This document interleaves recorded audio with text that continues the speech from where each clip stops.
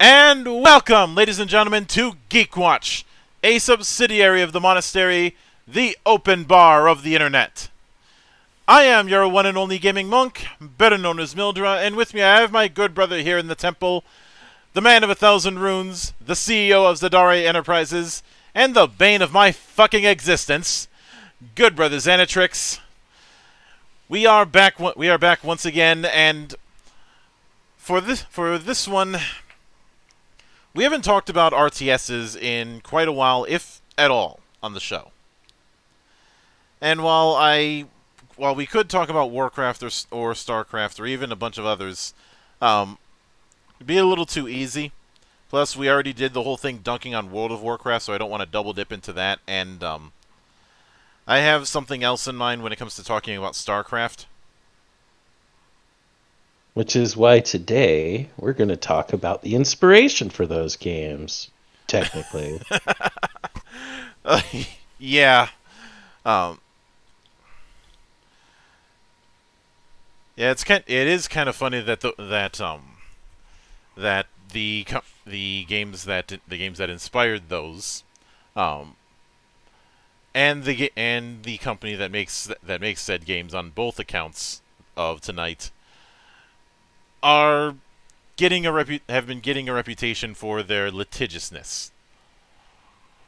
Their overzealous litigiousness that doesn't even have any basis. Yeah. So, let's talk about Relic. In the early days, the thing that Relic was known for was Impossible Creatures, which is a game that I've heard about plenty of times and haven't played. But I think for a lot of people, they're going to be most well known for the Company of Heroes games. I've gone on record saying that Company of Heroes is a gold standard when it comes to World War II RTSs. And just World War II games, period. I know some people will cry. I know some of the Hearts of Iron turbo nerds will cry foul about that, but I was never huge when it came to Hearts of Iron. A little bit too calculator-y for my taste. Yeah, number crunchy. I understand that there's an appeal with number crunchy, but sometimes the number crunchiness just amounts to thing go up. Yes. Sometimes that is really all number crunch becomes, and it's sad when that happens. I mean, as much as people make the spreadsheet jokes when it comes to something like EVE Online, at the very least, there's ways to do the number crunch, and a lot of the spreadsheet shit is more player inflicted. I mean, they're literally tracking economic trends within one of the earliest metaverses, to use a term that's going around like fire that people don't actually understand. Go read Snow Crash, you fucks! But they're tracking what is essentially an entire independent economy in order to game it. Is there no SEC in EVE Online? I'm pretty sure some of the Care Bears would want one, but not to my knowledge. I'm mostly joking. There's no need for an SEC when you have pirates that can crash millions of ISK. Oh, just remember, the best ship is friendship. Unless you're the guy making friends to steal their ships. Oh, that heist is infamous to this day, and I love it. However, for this, I know that for this one, but that is getting into the weeds and getting back on the rails. I want to talk about a game series that, for me, was instrumental in bringing new people into the grim darkness where there is only war. Because this week we are talking about Dawn of War, A Tale of Two Playstyles. So, One might ask, didn't you guys blacklist Warhammer 40K? We blacklisted Games Workshop, but when it comes to games made on that IP, we're not completely blacklisting it. The only thing we're blacklisting is not 3D printing every goddamn model, because fuck you, GW. 3D printed models can be better than some of your own quality, as Commissar Gamza has demonstrated. Mm-hmm. And for, a fraction the price. Yep. And since he's started putting out guides on just what kind of 3D printer to buy, there's even less barriers, which I'm sure angers the Buttermilk Bobs something fierce. Oh yeah, he's actually started putting out like full-on STL libraries. You have to pay into his Patreon at $15 a month, but he's like, but for that you get what would be equivalent to thousands of dollars from GW, and I'm like, he ain't wrong. And I know some people will talk that he's not factoring in the resin. You can get resin dirt cheap. Resin or filament, depending on your type of printer. Though, I would definitely recommend resin for these types of minis. Mm-hmm. But essentially, while we have an everlasting hate boner for GW right now because GW is full of bullshit, that doesn't mean we can't talk Dawn of War, because Dawn of War in many ways is fantastic. Well, I do think that there are too many Warhammer games nowadays, as in there's no real quality control. I cannot deny that there's been plenty of good games with using the IP in the video game space, and to a certain degree the role playing and tabletop space, because I've already talked about the role play books that were done by people like Fantasy Flight Games, and then later on and more currently Cubicle 7. Yep. And a brief period with Ulysses Spiel, but I already talked about that in the Wrath and Glory video. Mm-hmm. So with Dawn of War, I would have loved to have gotten a behind the scenes look when it comes to the process of Relic getting the license, especially given some of the bold moves that they had done. And there's one that I think we have to address right out of the gate. Because you look at a lot of 40K games that have involved the Spec Marines, and there's a handful of chapters that they always fall back on. Usually the Ultra Smurfs. It is 9 times out of 10 the Ultra Smurfs, and blame Matt Ward for that one. Yeah, there are rare exceptions. The old Armageddon game that used epic rules was more of a grab bag,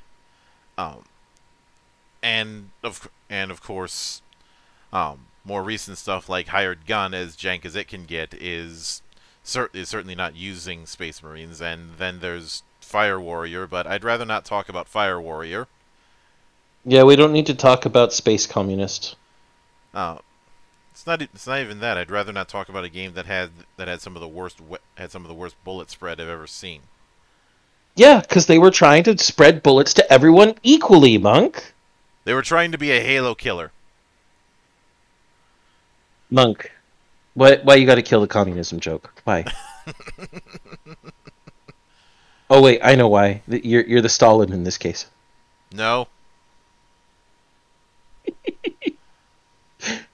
I am not going around with a mustache. Fine, you can be the Mao in this case. Fuck you.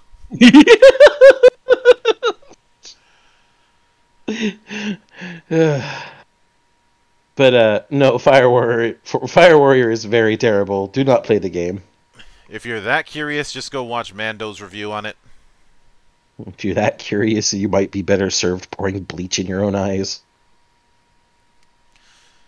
However, with Dawn of War, they made the command decision to not focus on any of the more popular Space Marine chapters, and instead build their own in the form of the Blood Ravens, or as I like to call them, the crows with attention deficit Ushiny.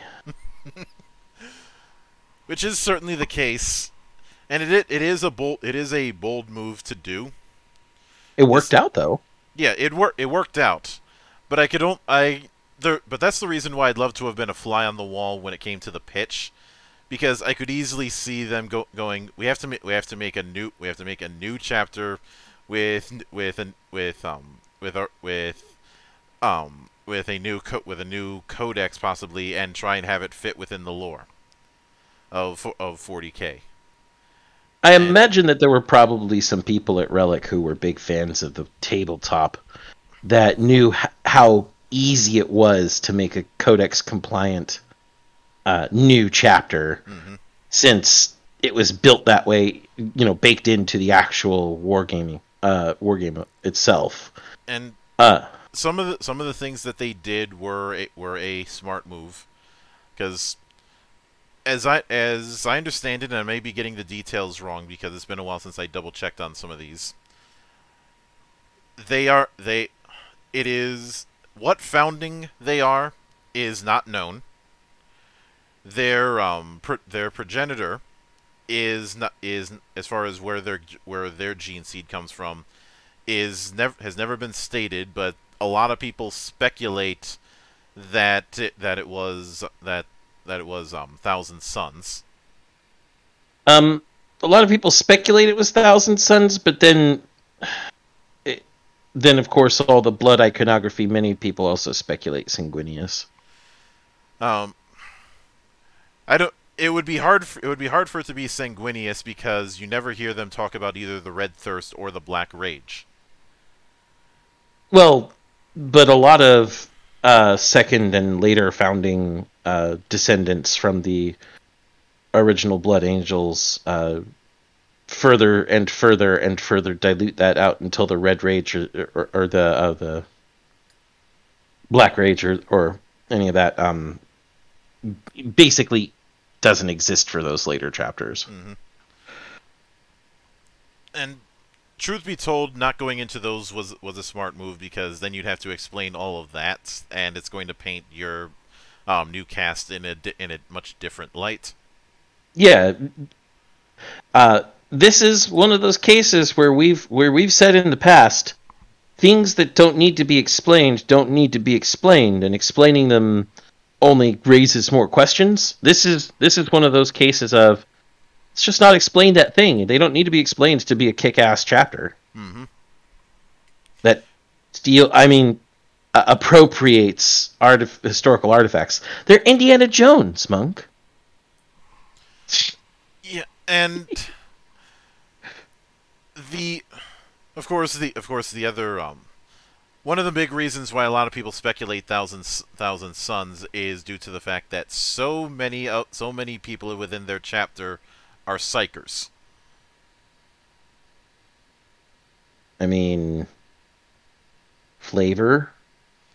Yeah, but the point is there's been plenty of times where somebody jumps onto an IP and introduces a new character within it, and that new character ends up not doing well. So it's a risk that can happen.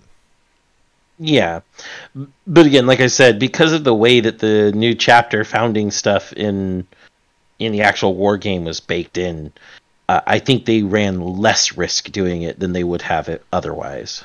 Although, it would be funny as hell if at one point they wanted to get the Lamenters and they were told no. which you can just add to the long list of Lamenters' misfortunes. It's okay. Somebody will create their own custom heraldry and color pattern to put the Lamenters into the game because of the color edit. Oh yeah. Some people have done really good things with the army painter in the game. Some people have done horrible and terrible things. I'm part of the latter class. I am both of them at once. I think everybody is. You start out making something relatively serious, and then you make something dumb. I can't claim to be both. I'm sorry. I just went straight to making something dumb. It was also eye-glaringly bad, so my opponents, the few times I would play, multiplayer, would be like, "The fuck are you marching with?" I'm like, "Do you not like them? They are glorious in their magnificence." Often I would get rage quits just from the way my army was painted. Mm-hmm. But I think what I find very interesting with the combat loop that we started to see with Dawn of War is twofold. One is the group-based approach, as well as equipping whole groups and being able to change their equipment on the fly, which is something that I think a lot of other RTSs weren't doing. Yep, just cost you a little bit of requisition and/or power, and all of a sudden now your squad of Marines or whatever had a brand shiny new weapon, or a brand shiny new chaplain. The other thing, of course, being a far more aggressive design. Yeah. Because of how everything is built around control points. The only people who could effectively turtle were the MP Guard, to be honest. Because they kind of had to. Mm-hmm. But with the first Dawn of War, even though we didn't have full on impies, we had PDFs. Yeah. Which PDFs are decent at policing actions and the like, and not much else.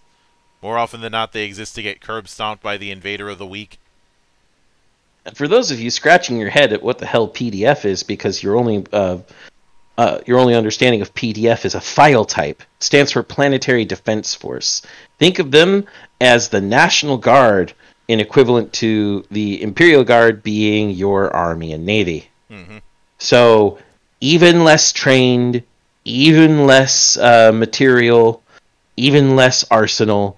They're just kind of equipped to make sure the planet doesn't fall for now. And then, they're basically meant to be a holding action and a meat grinder until the big guns show up. Those big guns usually being one fucking battle barge. And then the enemy shits their pants. Mm-hmm. And I should note that the trailer that we all saw that kind of referenced the kind of battles that we'd be seeing, and the importance of getting that flag on the hill. Mm. That was a classic case of another studio handling those sort of cutscenes. I can't remember the company. I keep wanting to say it was Blur Studios, but I'm not 100% certain. I'd have to go look it up myself. I could probably find out by booting up the game and looking on the credits page, but what I always find kind of amusing is a lot of people treat various RTSs as a glorified tutorial for the multiplayer. Whereas if I ask people about the original Dawn of War and even the expansion packs, a lot of them will talk about the story more than anything else. Because the campaign mode was fucking insane. Even very early on in base Dawn of War, the campaign mode was very robust. Mm-hmm. But I mean, obviously it's super fleshed out in later games, especially the last two expansions, especially Soulstorm. Yeah. And of course there's of course within the core gameplay loop you only for all intents and purposes before things started to get added, you only had to worry about two resources, requisition and power. And of course we could go into base building and tech trees, but that would be getting far too in the weeds. That would be details, forest for trees for territory. Very true. But the key thing I want to focus on within that campaign is the story of Gabriel Angelos. Oh man. Which on one hand, I love the character. On the other hand, there's a few things within it that don't exactly gel. And you can kind of blame CS Goto for this. CS Goto is not the worst writer in the Black Library. Yeah, that's especially reserved for a man who has a special place somewhere in Kamara named Ian Watson. However, he has his infamous moments of stupid. I mean, all the authors have that at some point, but his are pretty big. One of them being that he was a PDF soldier before he became a Space Marine, which he would have been way too old to be he would have been way too old to be a Space Marine by that point. So, side note to anyone who doesn't understand why one person can't just jump for Planetary Defense Force to Space Marine. Space Marines start when they are children because they have to be both genetically and hormonally altered and given a series of approximately 31 implants over their equivalent to puberty to become a Space Marine. Without this, you can't become a Space Marine. So you can't go into the military first, then go be Space Marine. That don't work. No. And I get the feeling he looked. I would have said that he looked at the transition from Spartans, but even then, Spartan 4s weren't a thing until years later. So I have no idea what CS Goto was thinking. I think I know. I think he was thinking a normal military where you can have someone do well in reserve forces go into active forces because of how well they do. I almost guarantee that's what he was thinking. If only because that's the only thing that makes any goddamn sense in the mindset, not in the world lore. Still makes no goddamn sense in the world lore.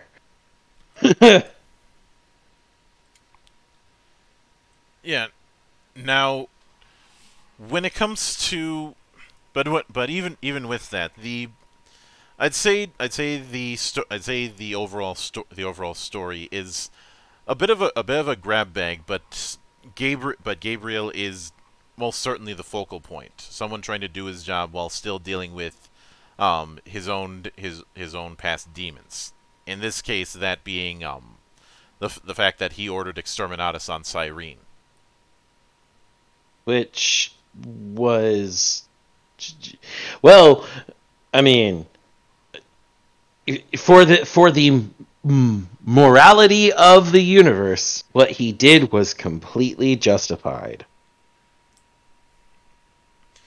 And I do appreciate the fact that even after all the time that's passed, exactly what the details were that caused him to call on the Inquisition are never stated.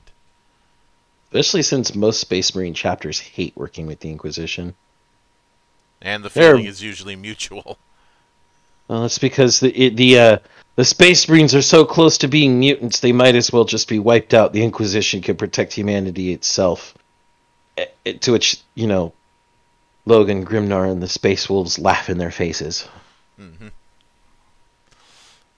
But And of course, there's also the fact that Astartes operate under a degree of autonomy that the Inquisition can't just barge in and accuse them of being mutants. Mutants, heretics, Xenos. They try, and then ranks close, and they're like, "You have to let us investigate." No, we don't. We've done our investigation. They aren't what you are claiming they are to be. Well, we can't trust you. You can't trust the Emperor's own. That is always how the argument goes. Mm-hmm. You can't trust the sons of the Emperor's own? Really? You're claiming that you cannot trust these beings created directly by your god? Man, the Inquisition has gotten backlash for that more than once. They deserve every bit of it. Oh, yeah. Now,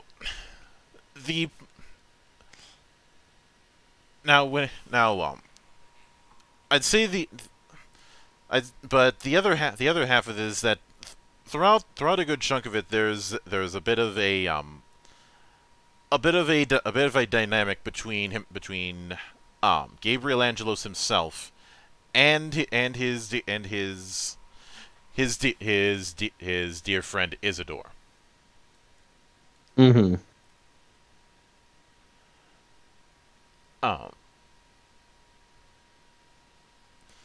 And of course, throughout that, then at first, this is the way that these things always work. It seems like it's a case of one race fucking things up, then you dig a bit deeper and you see that other factions are fucking things up as well.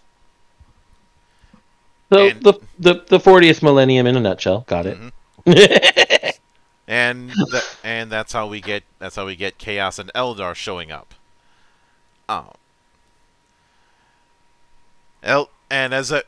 You all know my hatred of elves, and Eldar are no exception. In fact, I'd say they're the biggest example of everything I hate about elves. Except for Eldrad. Eldrad is always cool. But that's also because Eldrad is a dick. There's always a bit of dickery when it comes to elves, but Eldrad is a dickery class of his own.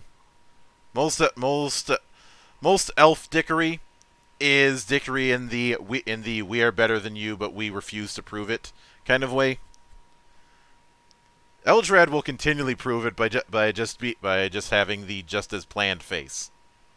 Yes. Eldrad's the guy who's like, I am better than you, and I can prove it, and I have proven it, because you fucking monkeys don't listen to me. Like, he's legit tried to help the Imperium on more than one occasion, and they don't listen to him. So he's like, fuck it. You even see in hindsight that my advice I gave you at the time was valid and you could have used it, and yet you still say, nope, can't trust you, you're Xeno. Fuck it, I'm better than you all, eat shit, here's my dick, now suck it. Let's also not forget that he is the kind of person who would, as TG has pointed out, give out candy to lesser races laced with a deadly gingivitis virus, and just so that when they inevitably get eaten up by the Tyranids get that same virus and get wiped out just before they were about to attack his crafts world. And what would Mr. Ulthway himself say? Just as planned. But getting back to the heart of the matter, I think the other thing that certainly helped is the fact that outside of Blizzard, you didn't see this level of effort when it came to voice acting in an RTS. Yes. I'd say a lot of PC games around that era. And I will admit that the highlight for me is Bale and Sindri, especially Sindri, but voiced by Scott motherfucking McNeil. And Rhinos! Enemies hide in metal boxes! The fools! The cowards! We should take away their metal boxes. Sindri! We will get to Soulstorm later. But the memes are plentiful, my friends. Oh yeah, and something that definitely helped is because the work of one YouTuber named Big Dick Cheney. Yes, I know. Because well, as much as I love the campaign of the original Dawn of War, there is one weak point in how cutscenes are set up. It's very clear that it's using the same game engine, and sometimes it can result in cutscenes not having the same impact. Plus, the soundtrack is very much a battle soundtrack. The problem is that it's a battle soundtrack without much variety, I guess. Which is why I find it amusing that BDC had redone the soundtrack to use tracks from things like Star Trek, MS Igloo, Wolf's Rain in one case. Good soundtrack with MS Igloo. Terrible OVA, but we won't get into that. Yeah, that's a story for another day. And of course Mordecai Toth, as probably the most reasonable Inquisitor that we've seen in a while. Other than pre-radicalism Eisenhorn, yes. Well, Eisenhorn's is a very special case. Considering that he has his own personal demon, literally, yes. And as an aside, the best way to describe Eisenhorn is what would happen if an Inquisitor was a hard-boiled detective. It's a good book series. Go read it. Mm-hmm. Now that being said, when it comes to the chaos end of things, it's supposed to be Black Legion, but then you have Sindri talking about blood for the Blood God, which creates its own bit of problems because Khorne despises sorcerers. Yeah, Sindri saying blood for the Blood God doesn't quite make sense. One could argue that he's supposed to be Chaos Undivided, but you look at the way he carries himself, he does not come off as that. He comes off as very Zinchian in his methods. I mean, you have to have another Justice Plan dick to try and counteract Eldrad's Justice Plan dickery. Mm-hmm. Two big dicks swinging, as we would call it. Oh yes. And of course, even though the other key thing that you see in a lot of campaigns with 40K is even if the bad guy dies, he still manages to find a way to win. Yeah, because in the grim and dark future of the 41st millennium, there is only war. Until it comes time to advance the story, in which case there is only bullshit. Monk, we're not talking 7th, 8th, or 9th edition. But I would say that with I will admit that I got into Dawn of War a little bit late. In fact, it wasn't until I caught wind of some of the videos that Big Dick Cheney was putting out that I started to delve into it more. Mm-hmm. Specifically the opening cutscene for Chapter 4, Destroy the Xenos. Yeah. I will say that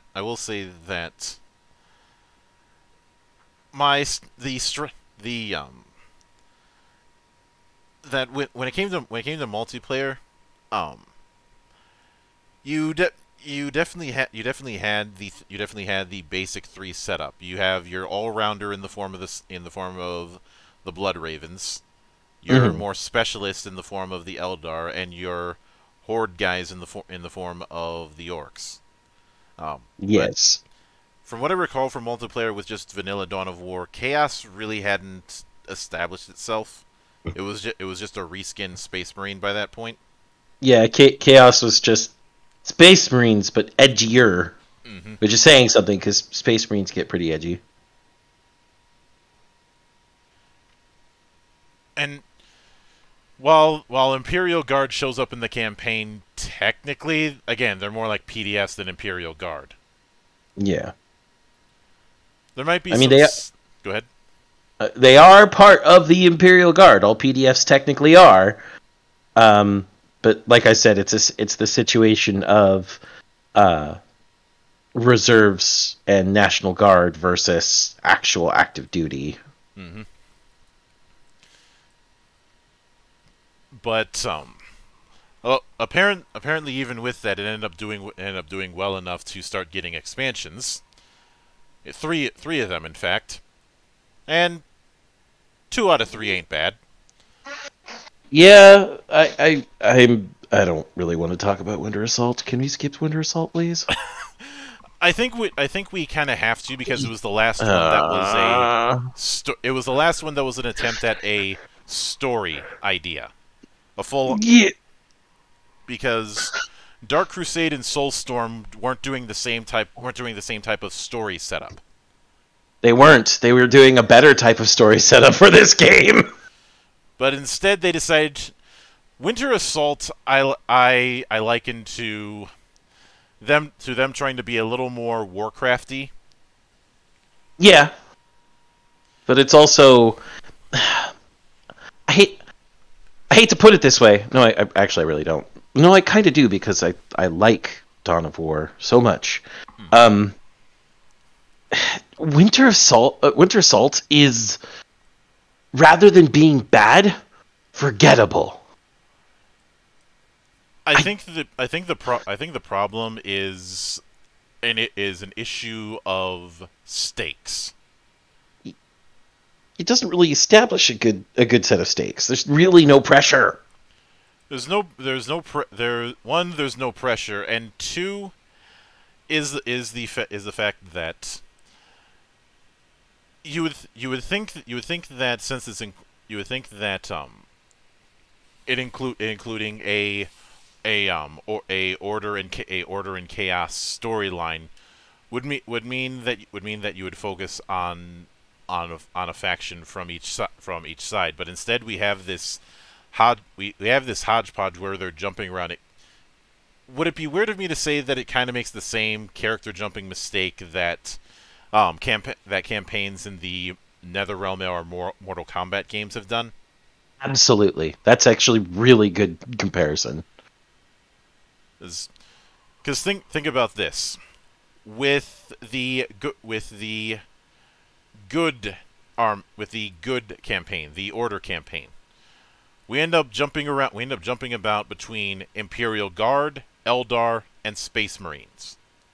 Which is funny that the Eldar are included there amongst 2 human factions, because, you know, the Imperium of Man is not known for being the most accepting of Xeno lifeforms. They have an entire branch of Inquisition, Ordo Xenos, meant to stomp out aliens. Granted, certain infamous aliens are far more deserving of getting stomped out.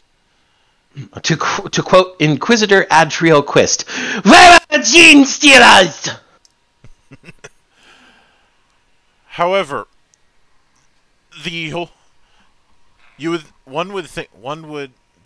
I'd say the big problem is a case of you have 2 sides fighting over a glorified MacGuffin. In this case, said MacGuffin is a Titan, I think an Imperator class Titan. Which is funny. Where are they going to get a Titan crew? Where are they going to get a Titan Legio? That's my question. That's one of those things I don't think they considered. because it's not like you can just just salvage the thing and tow it. The Titans are fucking huge. Imperator-class Titans are the hugest. They're hundreds of meters tall, and crewed by scores of men, and protected by thousands of Skitari. Mm-hmm. They're Titans whose arm cannons are used as fucking anti... You can't even say anti-fortification. Anti-planetary weapons. Mm-hmm. Like, they take out entire cities in a shot! At least they would in lore. On tabletop, they're much less impressive. Mm-hmm. And there's also a case of been there, done that with several of the characters. When it comes having a battle hardened chaos warrior alongside a more scheming sorcerer, even if the roles are not exactly the same, arrogant farseer, and unfortunately, the guys on the box, the Imperial Guard, kind of get overshadowed in the story. Of course they do. They're the Imperial Guard. Like, let's be honest here, Monk. The only time the Imperial Guard do not get overshadowed, even in the later expansions, is if you're playing them. Mm-hmm. Otherwise, they put up a good fight, but they die. They die good too. Mm-hmm. Now, that being said, some of the later missions can really be, especially on higher difficulties, can really be a death march in terms of difficulty. They can really be a dick move in terms of difficulty. You'd think Eldrad was the one making them.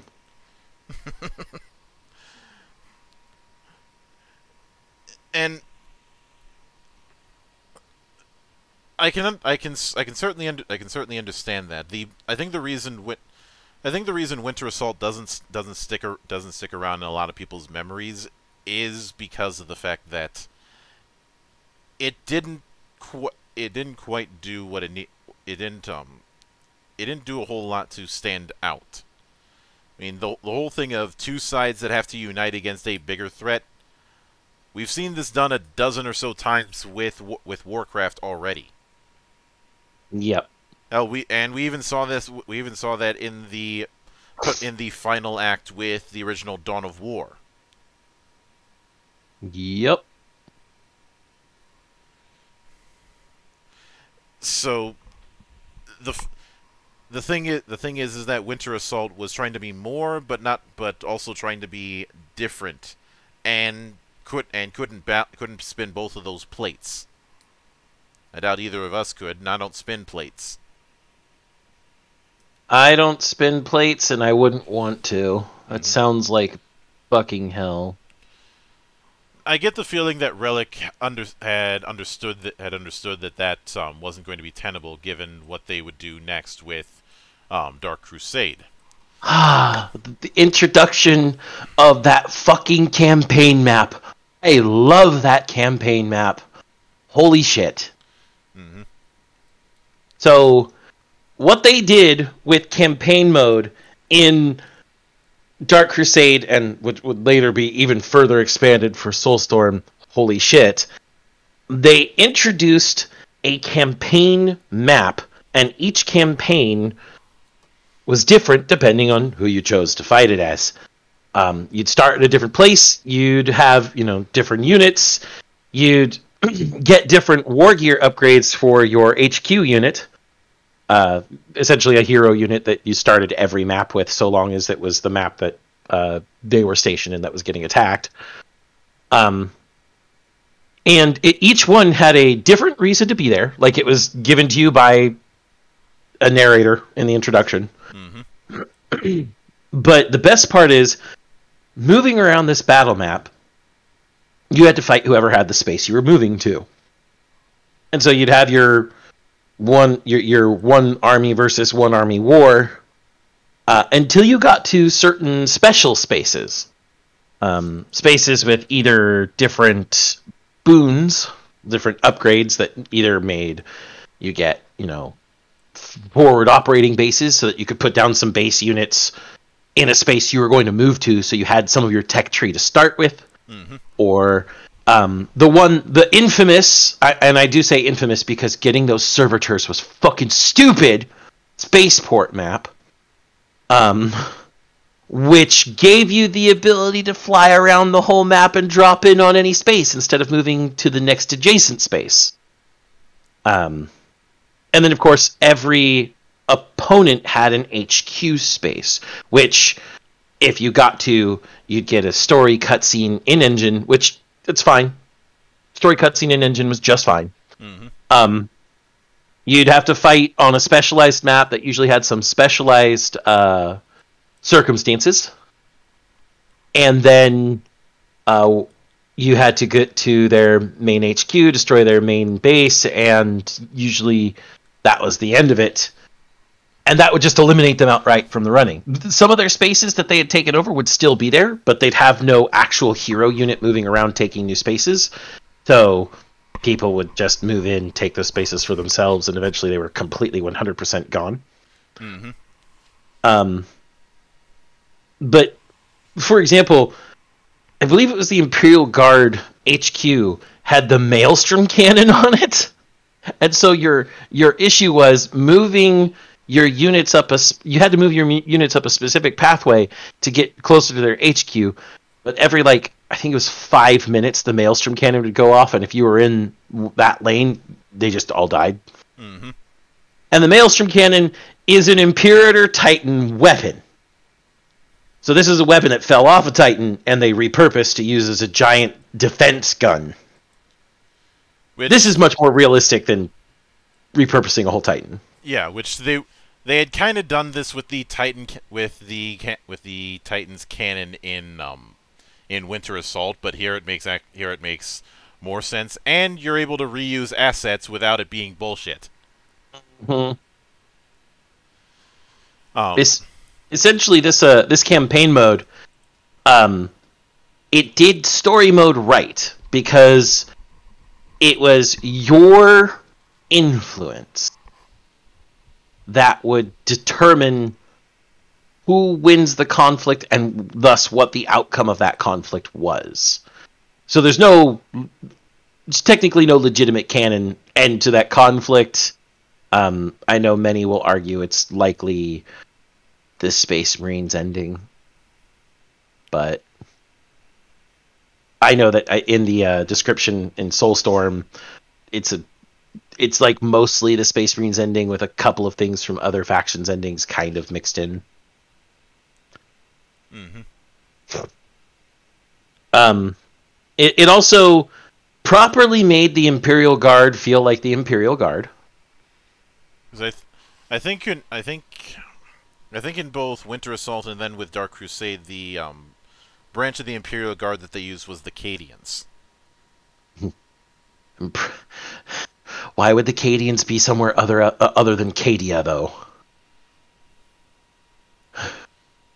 For those who don't understand why Cadians being anywhere other than Cadia doesn't make sense, Cadia is the first and last bulwark in front of the Eye of Terror. Mm-hmm. It's the place that keeps all of the fucking warp shit from coming out into real space. Yeah. And while the Imperial Guard were certainly playable, I'd say with Dark Crusade, this is where a lot of factions really started to, with some of them at least, started to get their particular play style far more in line. Because yeah, I'd still say that even throughout all this, Space Marines are still meant to be this jack of all trades archetype. Mm-hmm. Orcs are still the Horde guys. Yep. Eldar are still specialized. I'd say Chaos Space Marines started to get their identity a bit more here, but I can't recall the details because I didn't play Chaos as much. Yeah, you started seeing more of their demon units. I'm pretty sure. Yeah, that was the big thing, and of course the whole Chaos Undivided.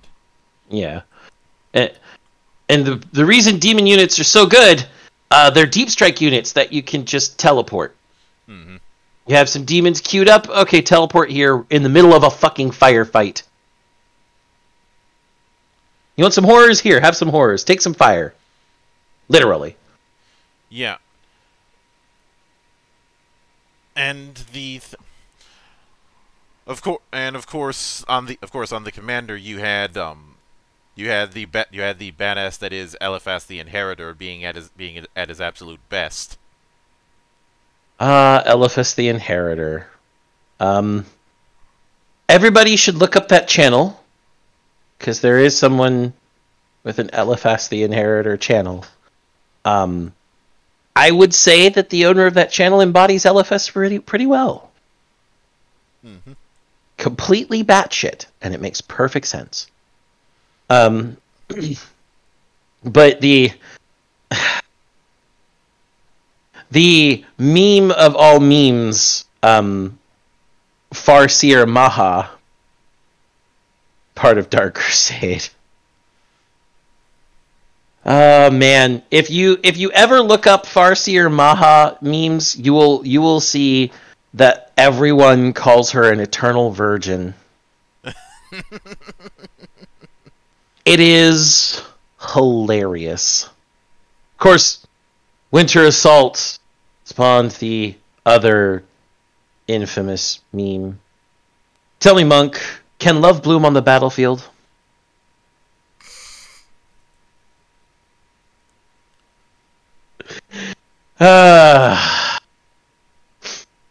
It was a well-written story, but a giant fucking meme. I just love that a meme ended up making into something official, because the assassin in that story has a cameo in one of the Dark Heresy books. Yeah, he does. The Vindicare Assassin Livii, mm-hmm. which isn't even proper Roman numerals. They were trying to stamp him with a serial number. It would properly be LVIII for 58. Mm-hmm. And if they were trying to go for a Hitman reference of Agent 47, that should have been XLVII for 47. But beggars can't be choosers. The big thing here is that Dark Crusade introduced a lot of the elements that would popularize Dawn of War 1 and its expansions greatly. Yes. Dark Crusade is definitely where I started to hear a lot more buzz and hubbub amongst the less war-gamey hardcore crowd concerning Dawn of War. The other thing to note is the fact that one could, while I don't completely agree with this, simply because the scale doesn't match up, but it's very interesting that they leaned a little bit into grand strategy without being full grand strategy, because the map isn't nearly big enough. Yeah. And you could even say that about the campaign map in Soulstorm. It's bigger, but it's definitely not like Total War Samurai 2 bigger. When I think of big-ass campaign maps for a grand strategy game, I always think of Crusader Kings. Oh, of course. Fuck. I realize that's low-hanging fruit, but if I can't use that, I'll bring up Total War Rome. I love Total War games to a point. Total War Rome was good, sort of. Some things were pretty jank. Mm-hmm. But that's neither here nor there. Yeah. We are not here to rag on Total War right now. be a Geek Watch down the line we should do, though. Yeah, I'd probably call it an exercise in frustration. But the other ones are all the unique powers that not just powers, but the introduction of war gear that you could have your commanders equip, and the honor guard. Yes. The Honor Guard units were the other big thing about that. If you conquered any of the non-super special places, and even some of the super special places, you'd get a unit that you could spend planetary requisition on. Planetary requisition being a resource generated per turn by how many spaces you had taken over. In order to give yourself units at the beginning of a fight, and these were stronger than most normal units of the same type. Additionally, this could be used with the forward operating bases, which could also use planetary requisition to place down buildings and other normal units to fight. So, all in all, you could really start doing some, frankly, dick strategies on the campaign to so many of the AIs. AIs did not like me. AIs did not like me. Even on the hardest difficulty, AIs did not like me. I think it's quite telling that some of the mods that I've seen have been for retooling the AI. Yeah, probably to make the game a little more challenging and or fair, depending on who you were. Now, the best mod for Dark Crusade I ever saw, which I think actually influenced some of the development of Soulstorm, was the Witch Hunters mod. And the Witch Hunters mod added in the Sisters of Battle as a faction, the Inquisition as a separate faction, and I think demons by themselves as a third faction. And the reason I think this influenced Soulstorm will be obvious when we get there. But like they had things like custom-made models for things like the Penitent Engine were fucking great. And it was one of those things where, holy shit, more armies. Sure, you can't use them in campaign because the campaign can't really be injected to that easily. But holy shit, when you're playing multiplayer, a skirmish or something, or even a CPU skirmish, you can play the fucking Sisters of Battle, or you can play the Inquisition, which had they had Grey Knights all to themselves, fucking Dread Knights everywhere, fucking baby carriers. It was like I said, the best mod that I had access to at the time. Yeah. However, this was also the start of the of what could be considered the Scott McNeil show. Because the amount of named and unnamed voice credits he started to have in the Dawn of War series got ridiculous. I'd say, how ridiculous? I'd say borderline Mega Man cartoon ridiculous. Where he's talking to himself among 4 characters? Yeah. Yes. I wonder if they just took full-on takes of him talking to himself. I do know... TJ Omega had a clip in his old Mega Man review of Scott at I think it was at MetroCon, talking about how the others would be like, oh, Scott's got one of his scenes coming up, and everybody would just go out for coffee, and he'd be in there by himself. That's a good way to drive a man insane. And he ends up joking about voices in his head, and I'm like, yeah, that sounds about right. I mean, like I said, good way to drive a man insane. It's a good thing Scott McNeil already was. I love you, Scott. That was no hate. It was all love. You're completely insane, and I love it.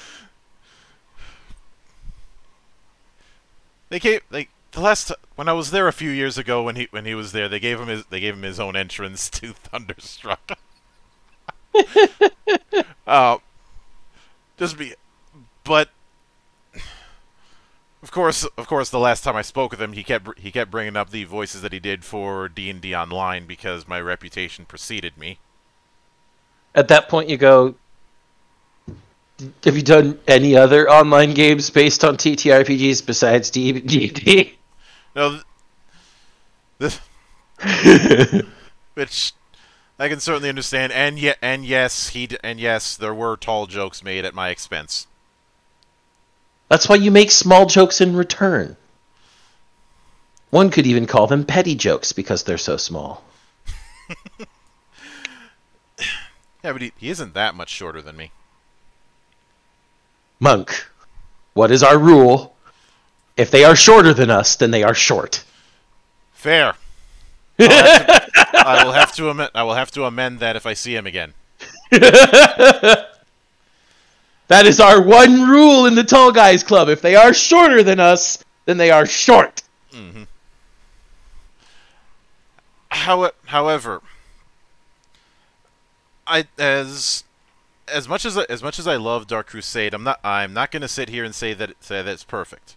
It was certainly the closest to it, but there were certain because of the fact that we have, let's count them, 1, 2, 3, 4, 5, 6, 7 factions. Some faction setups were going to be a bit skewed. Yes. And if I'm being honest, even though they were introduced and they're on the friggin' box, Necrons were kind of dull to play. They were lacking compared to what they would eventually become. I believe the Witch Hunters mod also had some side stuff that added to their roster. So, they were fleshed out again by the modders. We love modders. Thank you very much for making some fantastic shit. Mm-hmm. I think the big problem is the theme with the Necrons is supposed to be a slow descent into death, which is hard to do in an RTS. Yeah, I'd say they succeeded, but maybe succeeded a little too well. The problem is because of that slow descent, they didn't have enough unit variety to justify their setup. The Tau, I think, fared a little bit better, even if the Tau just felt like a slightly gimped version of IG. I mean, remember, the Tau can't fight in melee. This is not the Farside Enclave. Which, as an aside, it is funny to me that I think this was around that time when Games Workshop was really trying to push the idea of the Tau as the quote-unquote good faction. The greater good. That's all I can ever think of when I think of the Tau, which again then immediately makes me think of Simon Pegg. Mm-hmm. And Hot Fuzz is a great movie. The big problem was just that when you compare the amount of unit expansions and the variety of approaches that some of the other factions could get, is even though I've talked about how Eldar are typically the specialist unit, and orcs are your snowball faction. That doesn't mean that all roads lead to Rome when it comes to how you go across the tech tree. Yeah, I remember the very first time I played orcs and got their ultimate tech that made Slugga Boys free and also no pop cap. Mm-hmm. And I remember crashing the game on my computer at the time by just setting all of my barracks to spawn Slugga Boys, reinforce the Slugga Boys, and send them at the enemy camp. The side of the map that I was on was nothing but green dots flooding towards the other side.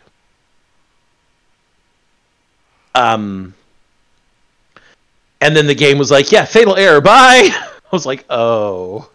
You mean I can't actually be orcs? Sad face.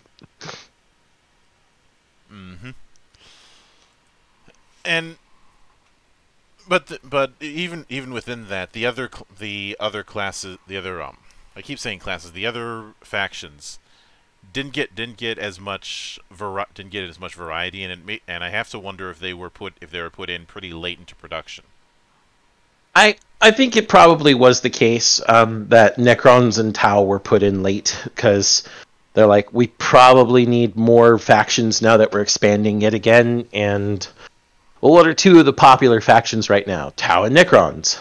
Tau from the Games Workshop side, Necrons from the player side, because Necrons have always been, holy shit, very popular. Mm-hmm. Everybody likes to be space Terminators. Don't forget that. Especially when you have a rule that you just roll some D6s and have guys pop back up. Man, I have fucked over one too many people in the war game using my buddies' Necron armies with my dice luck. Mm-hmm. They do not like the fact that half of a squad that they just killed pops up right in assault range with them as they were moving. Like, oh god damn it! And then they die because, well, Necrons. Mm-hmm. I mean, supposedly the idea with the Tau was that they were supposed to be a stealth attacker, which was already a role fulfilled by the Eldar. Mm-hmm. In fact, the Eldar doubled down on this further and further as the expansions went on, getting things like all the tasty cloaking they have, and all the teleporting of buildings between wraithways or webway gates through the webway with their wraithbone constructs. Yeah, but the problem is, I don't think an RTS is all that conducive to a hit and run strategy, which is what they seem to be designed for. Yeah, which is why they were changed for Soulstorm. Mm-hmm. And speaking of that, it's time we get into Soulstorm. Oh, Soulstorm, I love you so much! This is also the place where I say Witch Hunters likely influenced development, because the Sisters of Battle are added as a playable faction for Soulstorm. Although, you want to know what I find really weird about the opening cutscene with Soulstorm? What's that? You have what looks like IG and Tau fighting each other, which, okay, standard fare. And then the Sisters of Battle just casually walk in. Which doesn't make sense, because yes, while the Sisters of Battle are called that because they are clad in some power armor and fighty, they are not genetically engineered like the Space Marines. They are, in fact, just really, really, really, really, really, really, really, really, really, really, really big fangirls for Big E, and decided, I'm going to fight for the Emperor, because maybe then I can give him my virginity. And yes, that is a piece of lore. They all refer to themselves as brides of the Emperor. This man has a 1,000,000-strong battle harem. Which you do realize what this means, right? The God Emperor of Man is a harem protagonist. That was already established, Monk. Come on now. Not only is he a harem protag, he's technically an isekai protag, because it took thousands of shaman killing themselves to make one emperor. I wonder if this means that I can piss off some of the 40K fandom by saying that the origin story of the Emperor of Man is seen in the Tales of Bastard. You probably could. It would definitely piss off the Buttermilks. But you could double duty by pissing off all of the anime fans by saying, by the way, Big E, he's an isekai harem protag. Hey, man, I wish Shades were here to hear that. I really do. Mm-hmm. I would want to hear his response. Hey, we get to piss off the Grogs in two fan bases at the same time. I see that as a win. That is nothing but us winning. Mm-hmm. And to reference an old meme that I love so much, that's us with tiger blood and Adonis DNA. But not nearly that much cocaine. Here's the other thing that I find really... The reason why I find this kind of weird is why the hell would the Sisters of Battle give a shit about the Tau when they usually only care about... They're usually only on the witch hunter end of things. So why would they want to pick a fight with a faction that doesn't have a clue how magic works? Yes. Side note, the Tau has no presence in the warp. They saw that shit and went, nope, fuck that shit, it is terrible, we don't want to be there. Mm-hmm. Their faster than light travel is thus much slower than the rest of the galaxy, but also, you know, they don't get eaten and mind raped. It's probably also the reason why they can handle AI without it going berserk on them. That too. That is very likely the case. But the other thing is the Sisters of Battle would not just walk in. They're, as I've already said, big fangirls. They come in with a fervor and a passion. I mean, half of their arsenal is flame weapons for a reason. They're a bunch of pyrophiliacs, for Christ's sake. You think they'd and yet they don't get along with the salamanders. They don't get along with anybody, Monk. They hate everyone that isn't the Emperor. Come on now. True. Although they even hate the Inquisition. In that regard, could we compare them to K-pop stans? I don't think K-pop stans, if you'll excuse the pun, hold a candle to the Sisters of Battle. No, I needed to use that pun. That was such a good one. You set me up for it. It's almost like I plan these things sometimes. Or like I just know you too well. A little bit of column A, a little bit of column B, a little bit of column Z. However, the other thing that weirds me out is the Sisters of Battle are on the cover of the box. Yet Soulstorm is an ability that's utilized by the other big faction that was introduced, the Dark Eldar. The biggest hardcore spiked BDSM faction, yes.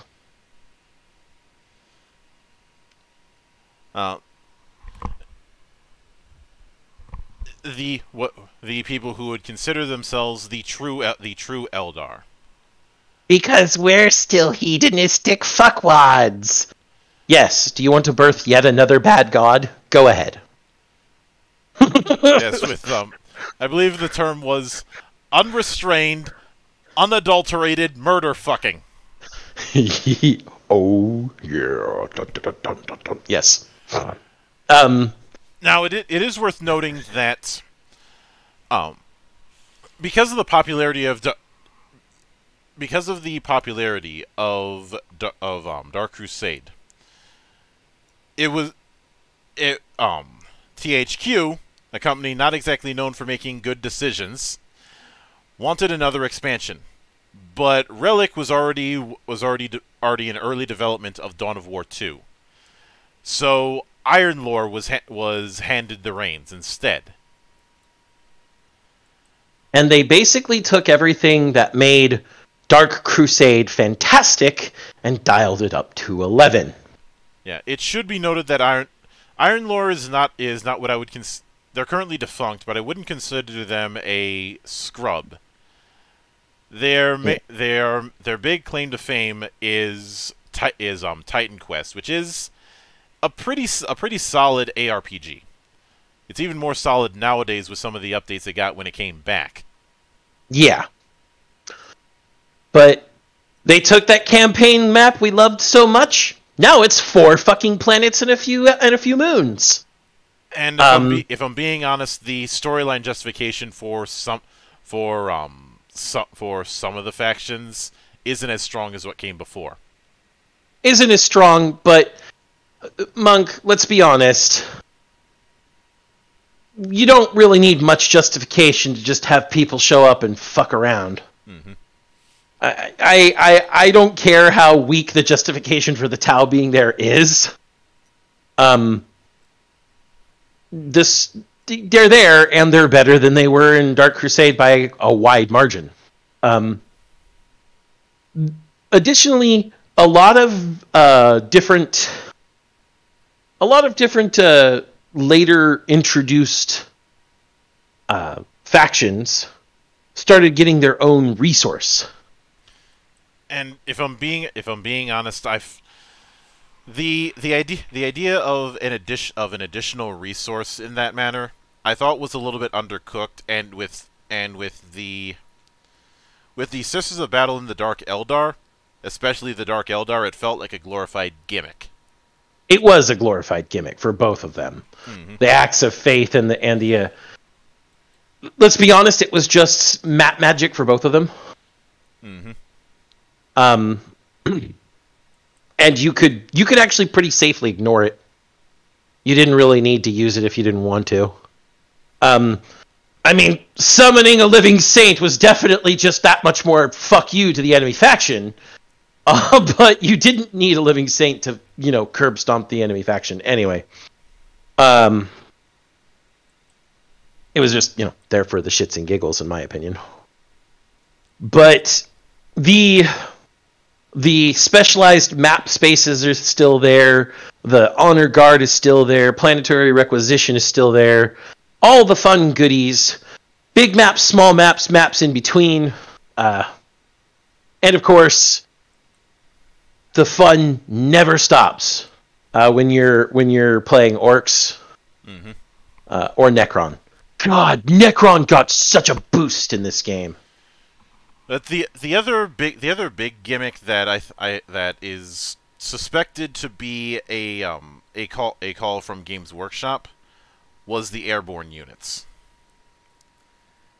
And if I'm being honest, because the big reason for that is that at the time with the war game, Games Workshop had a big boner for introducing airborne units into what was largely a boots on the ground kind of game. I never understood why they suddenly got the boner for them, because they have a whole separate game. Because I honestly think that airborne units would have been much better served in their own separate game. Yeah, I could definitely see that. And the airborne units in Soulstorm, to be honest, they just came off as glorified hover tanks a lot of the time. Yeah, because it wasn't like there was a range factor that was really at play. Mm-hmm. Guys on the ground could shoot up at guys in the sky real easy. It wasn't a big issue. Especially if you had an anti-vehicle weapon in the squad. Oh, I've got a guy right here with a rocket launcher. Bye. Meltas, anything else like that. The even with some of these little stumbles, I guess we could call them, the fact that all of the factions were fun to play and relatively well balanced, all of whom felt fleshed out, even the new factions, really made Soulstorm just shine. I'd say there was one. Now, one would think if there's that high of an opinion from us on Soulstorm, why is it that Soulstorm gets roasted alive by a lot of fans? I'd say there's a couple things. One, the way the map is set up, trying to go across several planets like that, didn't quite work out, and in some cases resulted in some headquarters that whose placement made no sense. Yeah, the smartest thing to do in the campaign mode was to rush the spaceport level, which wasn't as bullshit as it was in Dark Crusade. You didn't have to collect a whole bunch of fucking servitors. Mm-hmm. Because once you got that specific spaceport, I think it was technically a webway gates here, it allowed you to teleport to any webway gate, which means you could attack any planet pretty easily, which was fucking ideal. If I'm being honest, they should have either reduced the amount of planets or just gone to one planet. I think they should have made they should have made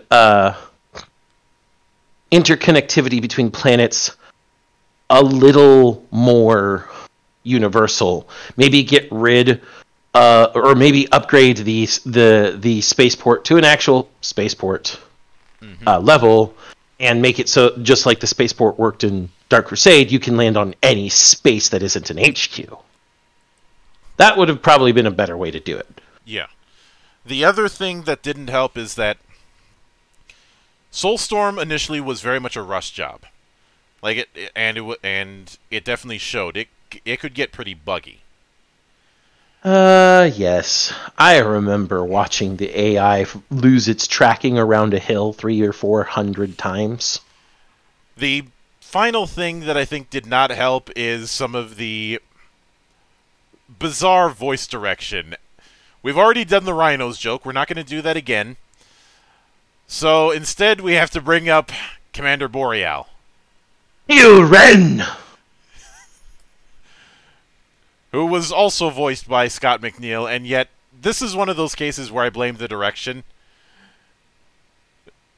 I don't know what accent they were trying to get him to make.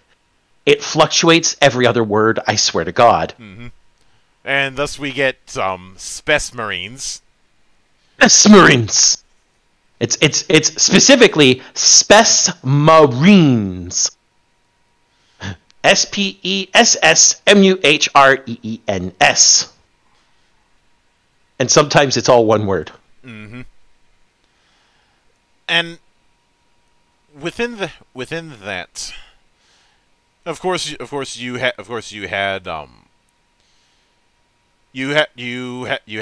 like we said, the whole metal boxes thing. You had some people who were hamming it up and some people who were not, and a lot of them became meme legend. The other one that always comes to mind is Vance motherfucking Stubbs. He sounds so normal. Vance Stubbs sounds so normal. Like, just matter of fact, you would expect this in a less hammy game. Mm-hmm. But yes, Vance motherfucking Stubbs was actually a really good character. Especially regarding his speech. Even though there's one little problem of, when the fuck has the Imperium ever had 100 Bane blades in one place ever? How the fuck do you lose 100 Bane blades? How the fuck do you lose 100 Bane blades? Man, we would have won that conflict in the Karava system if only we'd had our Bane blades. How did you lose 100 Bane blades? They're the size of fucking buildings! Not to mention if you lost even one of them, you would probably get probably a 100-page angry rant from the nearest representative of the Mechanicus. No, the Mechanicus would just send their own assassins and kill you. You lost that piece of marvelous technology? You just have to die for being an incompetent meatbag. Probably kill him and then make him into a servitor. No, probably just a skull probe. Oh, that's even worse. That was my point. But yes, the game is meme-worthy, not just due to the hamminess, but due to some of the fucking stupidest shit. Only disappointing thing to me is that Farseer carries, the Farseer for the Eldar faction in this game, just not really that much of a presence. Like, Maha had a presence. She was hilarious. There's a reason she's the eternal meme amongst the three of Winter Assault, Dark Crusade, and Soulstorm. Mm-hmm. But Carius is just she's meh. And of course, wasn't Gorguts the Orc war chief every part of Dawn of War. That guy gets around. Gorguts is so if Maha is the eternal meme in terms of Dawn of War 1, Gorguts is the eternal meme in terms of goddamn all of 40k. War Chief Gorguts is he's a right proper orc. Now that being said, several of the I'd say the new units, I'd say they fared better in their debuts than some of the previous debut factions in their particular expansions. Absolutely. I do. It's just that the thing that, oddly enough, the thing that ends up restricting them is their gimmick of Acts of Faith and souls. Well, like I said, it wasn't super necessary. You could safely ignore those in almost all cases. Mm-hmm. Like I have gone through the entire campaign on the hardest difficulty as Dark Eldar. Not pleasant. Don't do it. I mean, not pleasant because you're playing Dark Eldar, not because it isn't fun to play. Yeah. And never once used any of their soul powers. Yeah.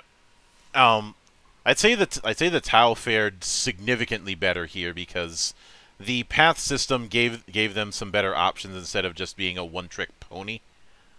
The path system, which, yes, you had to exclude some tech tree parts to get to other tech tree parts, could either be your typical 4-pool rush. You could Zerg rush with these fuckers. Mm-hmm. It was so satisfying. Also, they got one of the few air units that didn't suck. That too. That being the Barracuda. Yes. A unit that I'm pretty sure that a certain artist at Marvel Comics is very familiar with, given that time that there was a plagiarism accusation. But the Tau, they could either do your rush build, mm-hmm. or they could do your dig in build. And I'll be honest, I'm usually a Path of the Patient Hunter because you get some of the really cool mech units there, some of the really cool crisis suits. I'm like, I just want to have all these guys with railguns on their shoulders. It's funny we bring up railguns because that's one of the big things that's being bitched about is a railgun unit in the war game currently that's a little bit OP. I mean, let's be honest, Monk. Why hasn't most of the galaxy moved to railguns? In Warhammer 40k, railguns would tear apart most things in that galaxy. I guess some people would argue that the Tyranids would adapt to it, but if you can make a railgun using the type of technology in the 31st century, because that's when technology was still being widely used, and that's why I'm going to do it. Tyranids, how are Tyranids going to adapt to a tungsten projectile coated in iron so that it's magnetic, being accelerated to 2% the speed of light?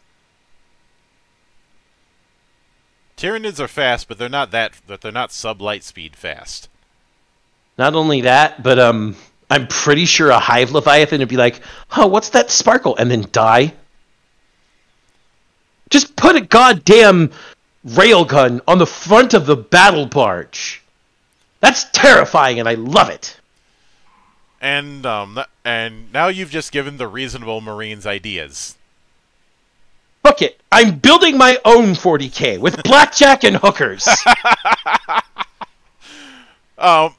If I know we've done a fair few world-building episodes on the Geek Watch, but that one I don't think we'd be able to pull off because of all the moving parts. No, Monk, no. Besides, all we'd end up creating is just Brighthammer. I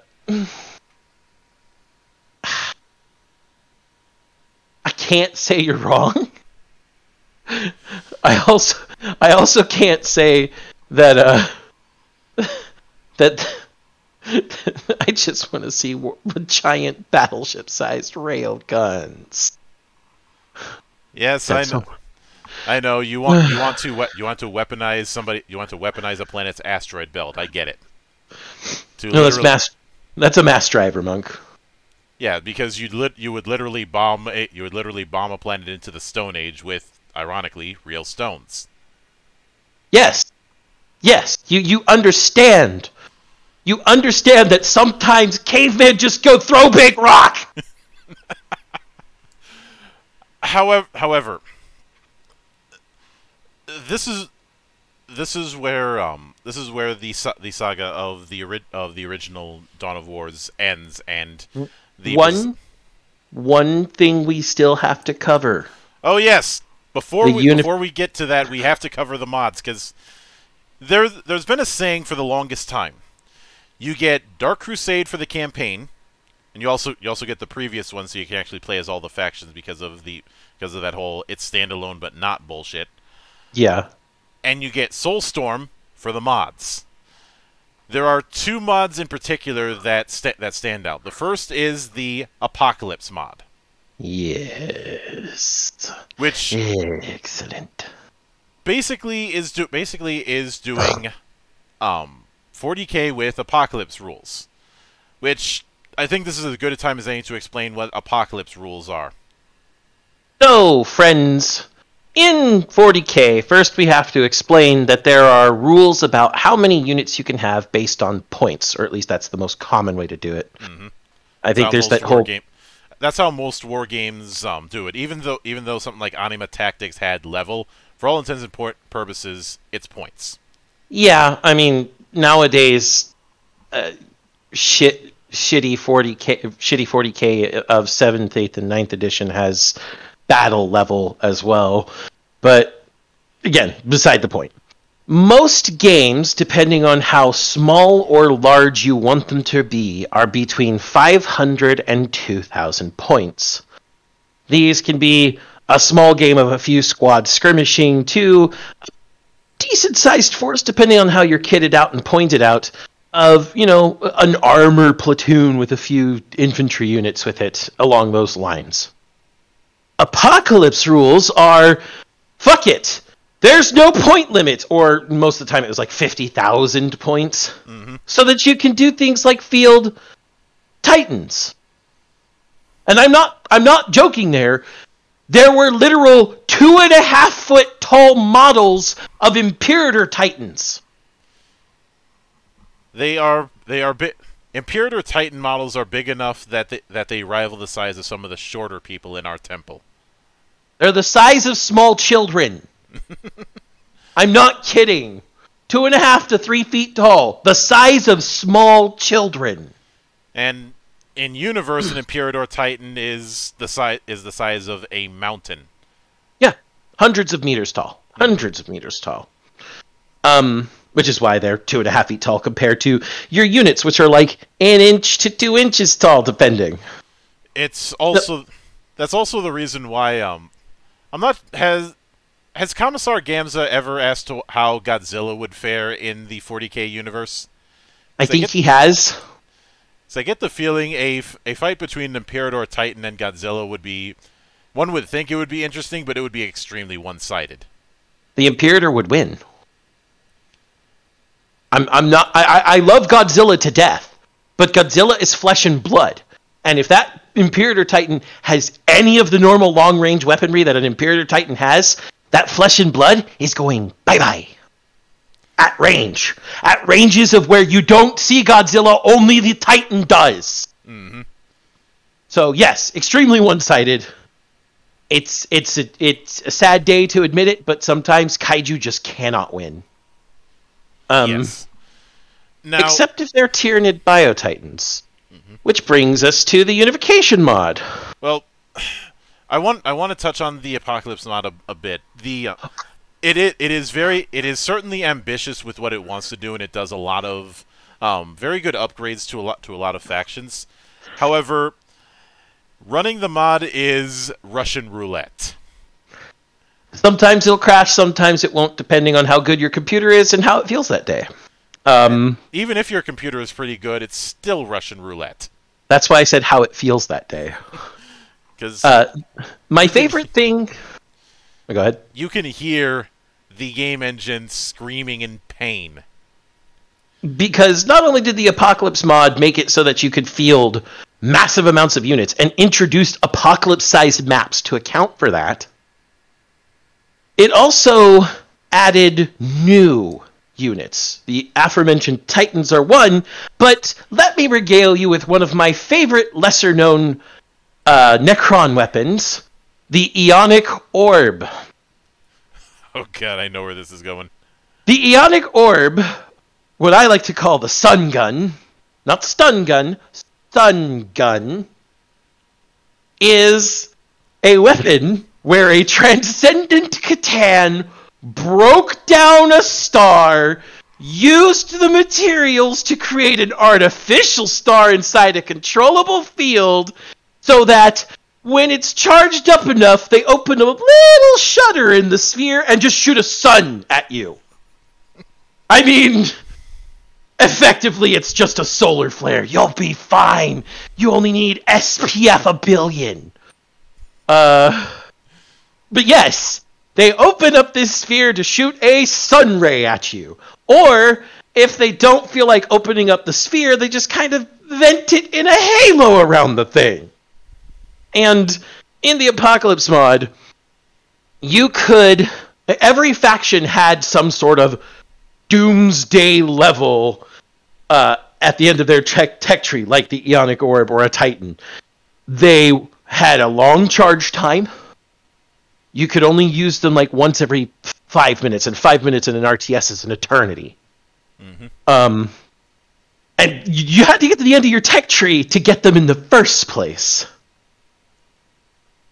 But the Apocalypse mod was made to be used in unison with another mod.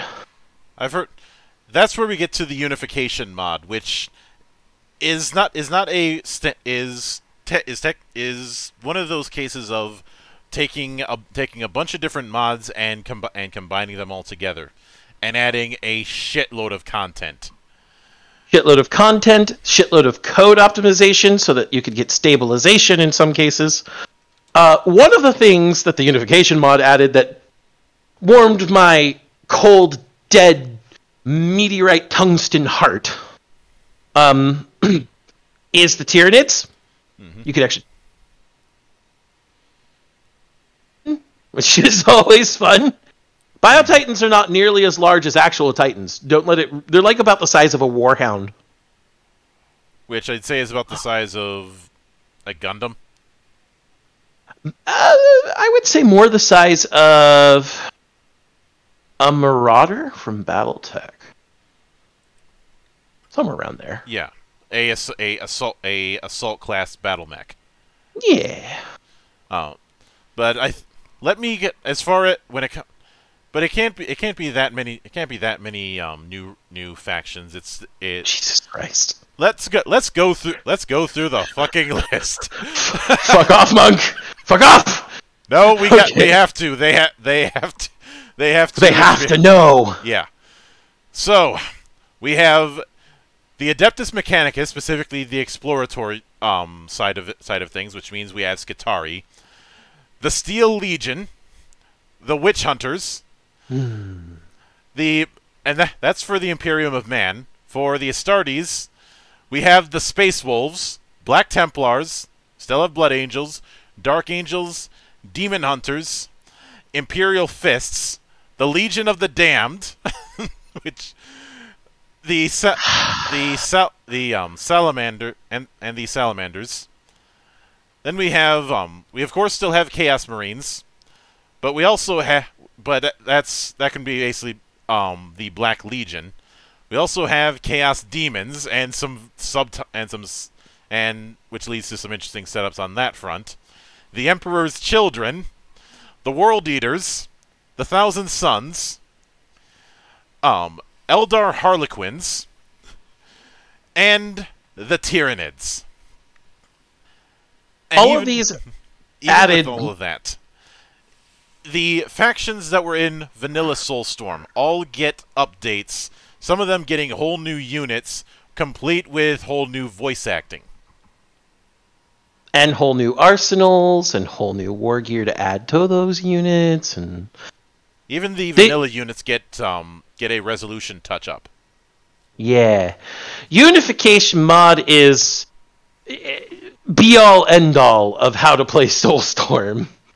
You run Unification, and if you're feeling really masochistic, Apocalypse. Mm-hmm.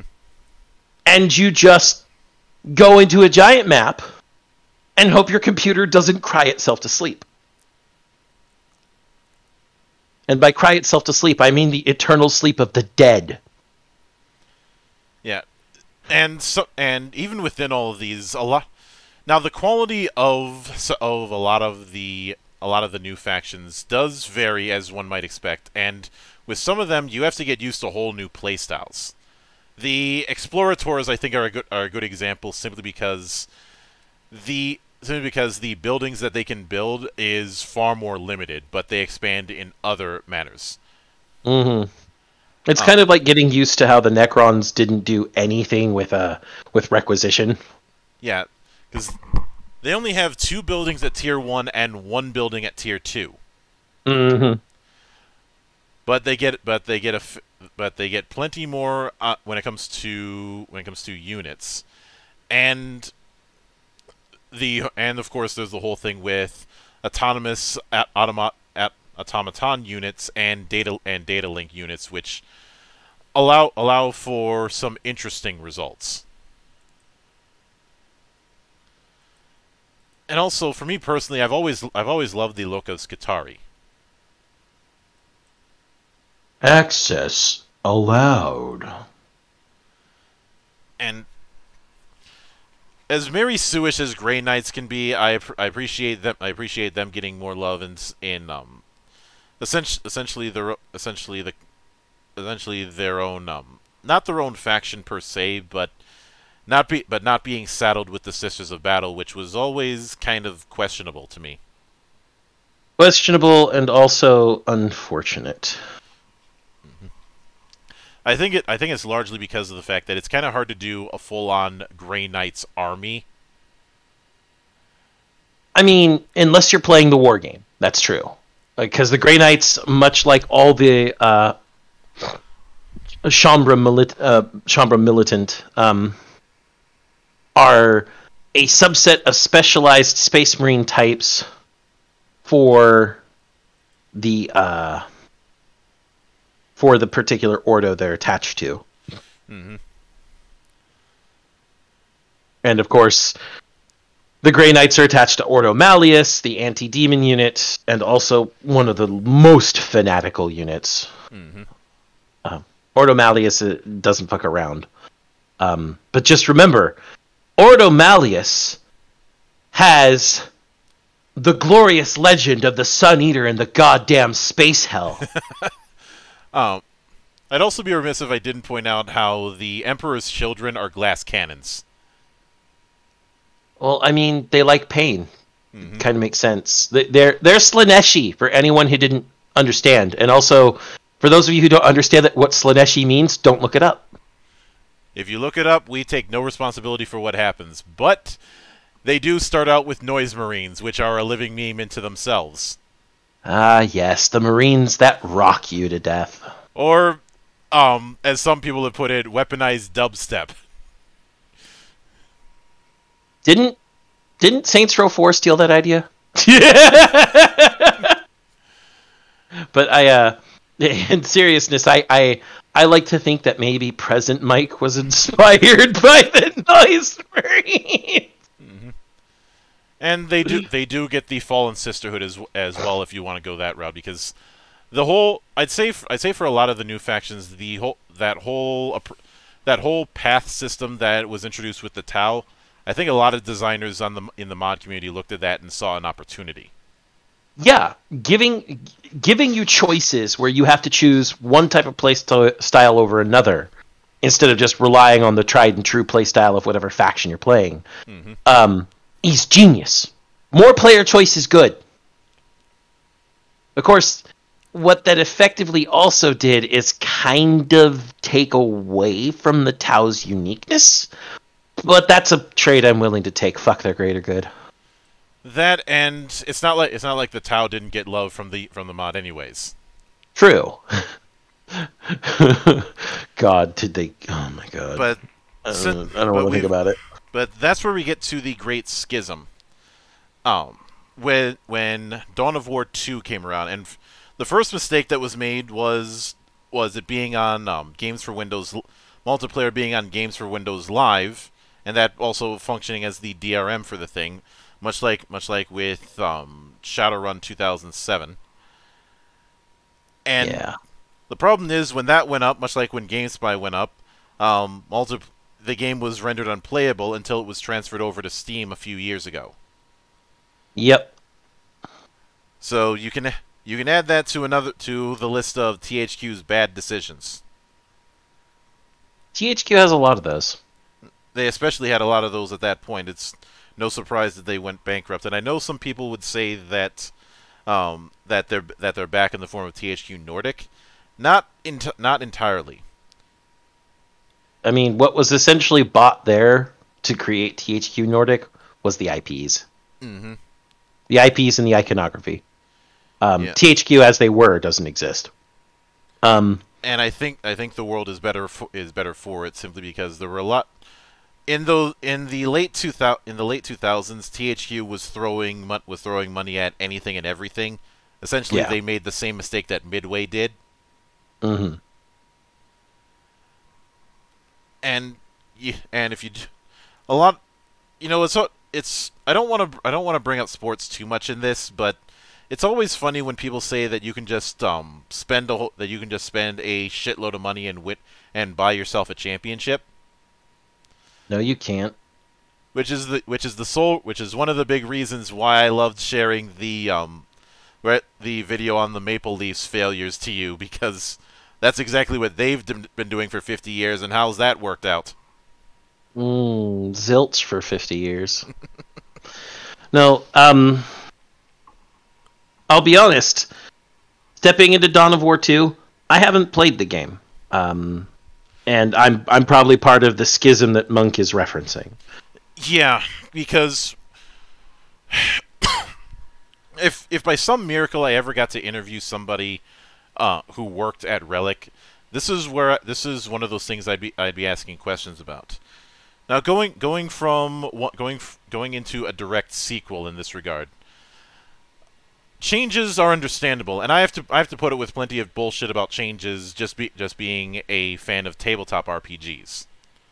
Yep. For some changes for better, some changes for worse, but changes nonetheless. And I'm pretty sure esports players have to put up with it just as much regarding all the micro changes to try and fix a given game, or to try and work themselves out of mistakes. Hi Riot, hi Overwatch. Fuck both of you. And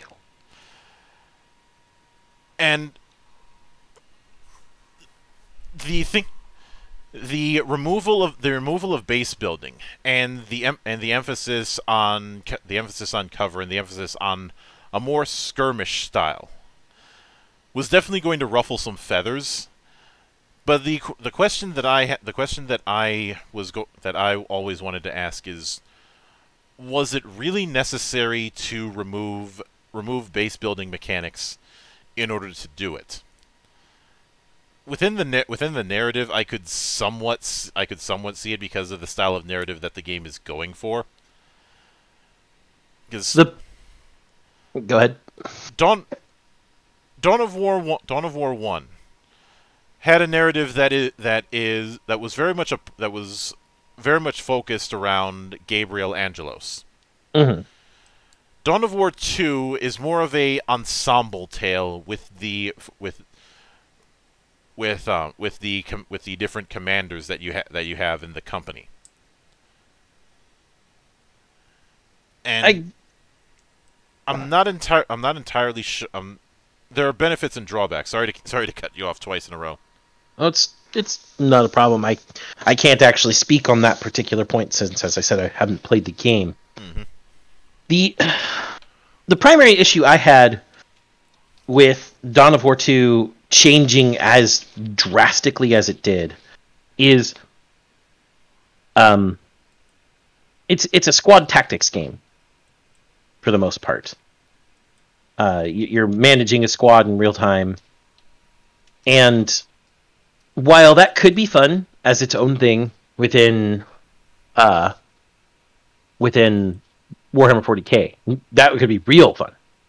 The name of Dawn of War and saying it's an RTS, I'm looking for a very specific style of play. Base building included as part of that. But a war to me does not imply controlling one squadron in the war. A war to me implies total battlefield control. Calling something Dawn of War, to me, means large-scale battle. If I wanted a squad management game, I'd want it to be a little more personal. Maybe instead of directly managing the whole squad, you play as the commander and you send,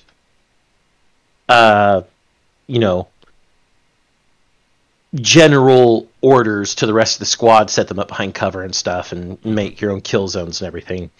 Or if I wanted a squad tactics game that was really in-depth, XCOM style, I do what Mechanicus did. Mechanicus, the big old game of chicken. I mean, I'm not talking specifically about the timer that you have on the waking Necron ship, but more specifically the fact that it's in all but name, it's XCOM Mechanicus style. You've got you've got things like Overwatch, you've got personalized skills between soldiers, you've got the emphasis on cover and tactics. That would still be fun with Space Marines. I'd love to do that with Space Marines. On a smaller, more insulated, contained story. And there are plenty of stories in the books and in the lore of a single Space Marine unit doing the impossible. Because there's a reason that the ludonarrative dissonance of the war game is what we call movie Marines, where Space Marines in lore are essentially your action hero badasses just doing grim, dark murder bullshit, and doing it as efficiently as possible. And they lose men. It happens all the time. Mm-hmm. Now, would love to have played that. If I'm being honest, I do think that the weird thing is the campaign and the multiplayer feel like have always come across like two completely different games. The campaign, I love they brought in the meta map in a way that certainly makes sense, and you have to make some tough choices regarding what missions you're going to deploy on because of the levels of Tyranid infestation you have to deal with.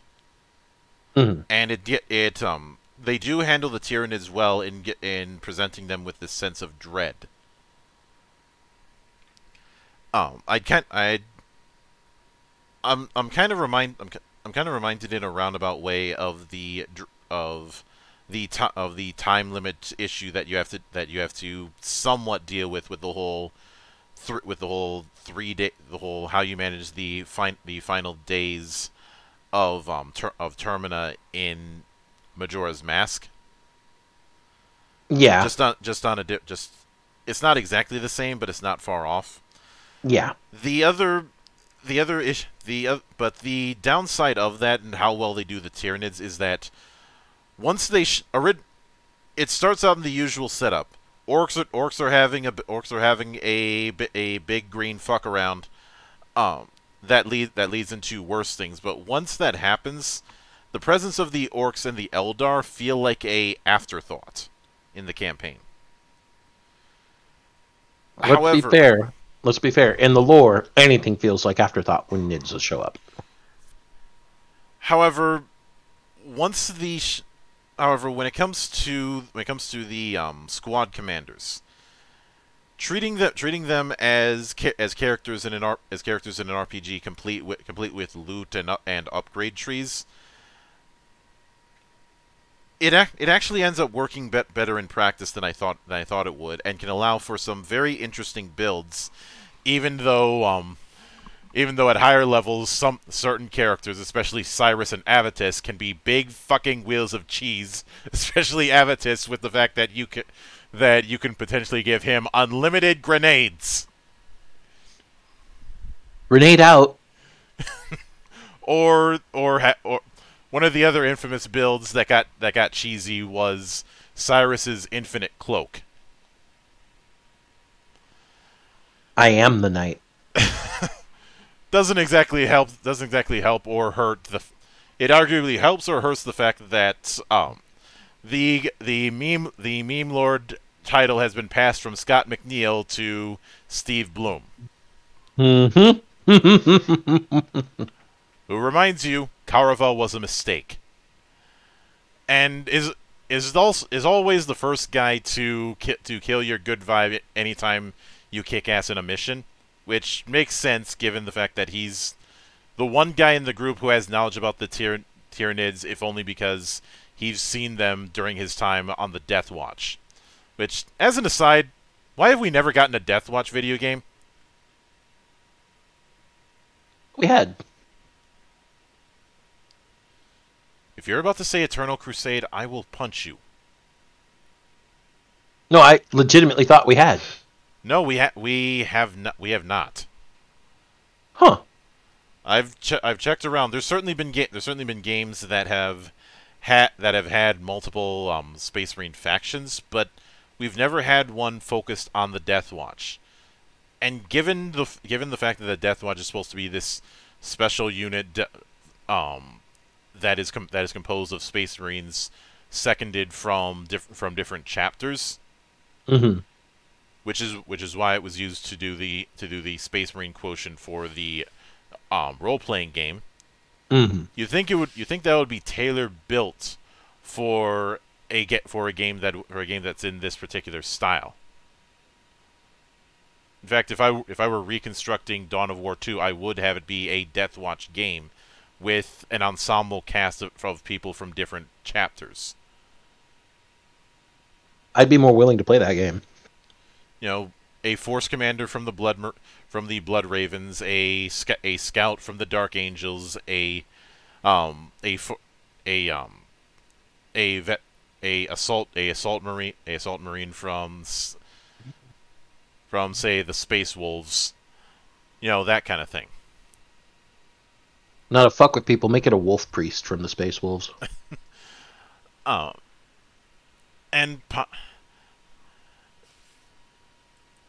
the thing of it is, the multiplayer has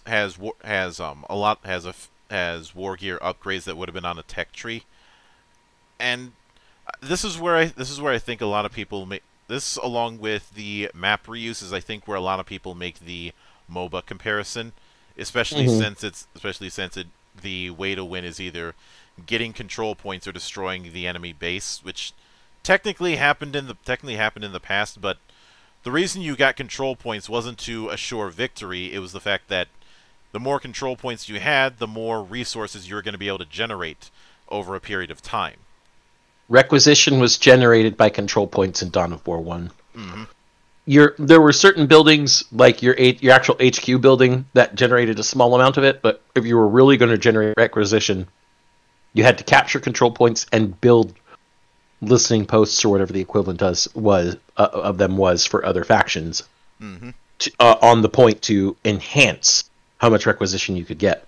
Just like you built power generators to get power. And games like Command & Conquer and StarCraft have certainly had missions where you had a more limited kit, but they were always one-offs. The campaign in Dawn of War 2 felt like it was taking those one-offs and building a whole game around it, which I'm not opposed to, but it leans a little bit less into the idea of an RTS and more into a role-playing game. And Yeah. can you combine an RTS and a role-playing game? Yes, but I think the name Dawn of War carries certain expectations. Yes. And again, I guess that's the biggest reason for my part of the schism. Dawn of War implies to me large-scale battles. Mm-hmm. Like, not even that I'm expecting from the previous game. Just the fact that someone says this is the Dawn of War implies to me huge armies fighting each other. And then I'm given a game that's squad tactics RPG-ish. I just lost interest. Yeah, I gave it its chance, and it certainly has enough to say that it's not without merit. It's just that I think Relic didn't see the bigger picture. And it's not like there was a skirmish board game that Games Workshop was hawking for a ridiculous price at the time to justify this shift, which is why I'm putting it more on Relic.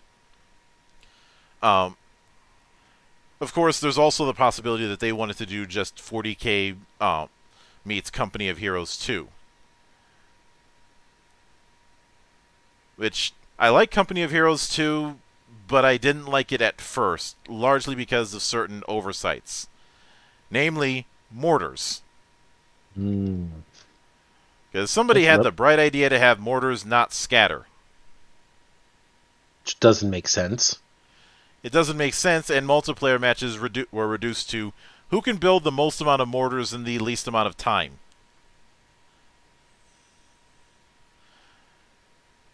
Even trying to mess around with PopCap in order to get even more mortars. Which how does that work? It worked, but the matches weren't all that interesting.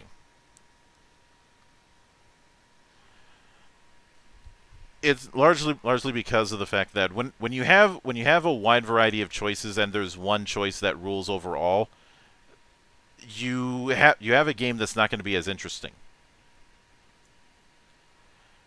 When one choice clearly outshines all others, you don't actually have a choice. Mm-hmm. Incidentally, that is a good summation of why we hate the casting boner that we've seen in certain fantasy games. Mm-hmm. Quadratic Wizard's linear melee can just fucking die. Mm-hmm. Now, that being said, there were two expansions worth noting regarding Dawn of War. There was one mini expansion that just added the Last Stand game mode, which can be summarized as a wave-based survival mode, because remember, late 2000s and everybody was doing that. Yeah. Everybody was learning from Gears of War. Mm-hmm. I'd say Gears of War and Left 4 Dead, and The Last Stand is nothing more than their take on it. I'm not going to cover too much on it because there's not a whole lot to say. It's essentially taking the multiplayer rules and just doing a wave defense mode. Yep. Which can certainly work. Although I'd argue there's probably better wave defense modes in the Warcraft 3 mod scene. That being said, there was one add-on expansion, which was kind of a direct sequel in the form of Chaos Rising. Mm-hmm. Which Chaos Rising I liked and disliked at the same time. What I liked about it is that the story shifts into a whodunit mystery, because one of the commanders is a traitor,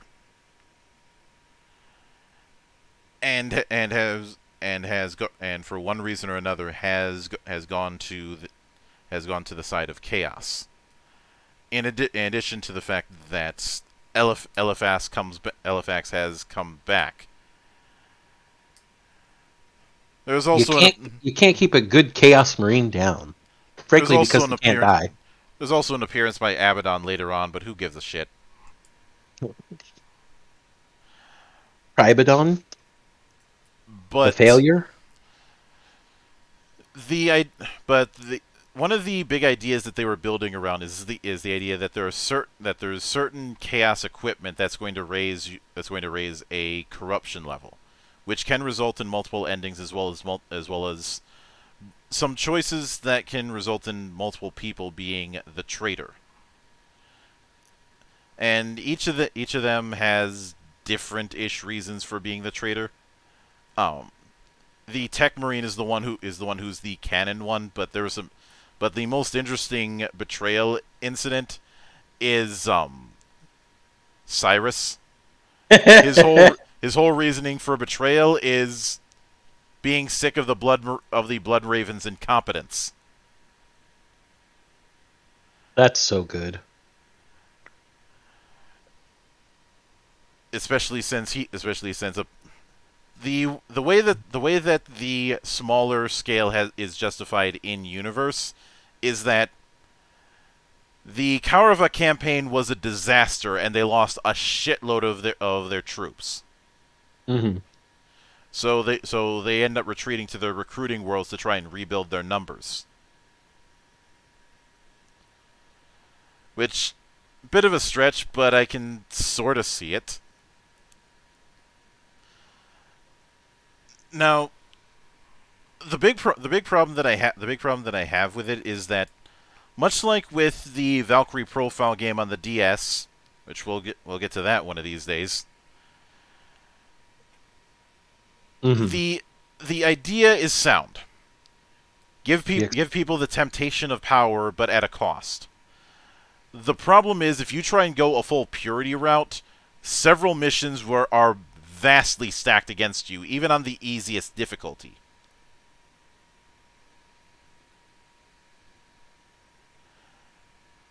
And in some of the worst case scenarios, it feels like you have to take some corruption in order to progress. And with some of the other games that have Covenant of the Plume was notorious for this as well.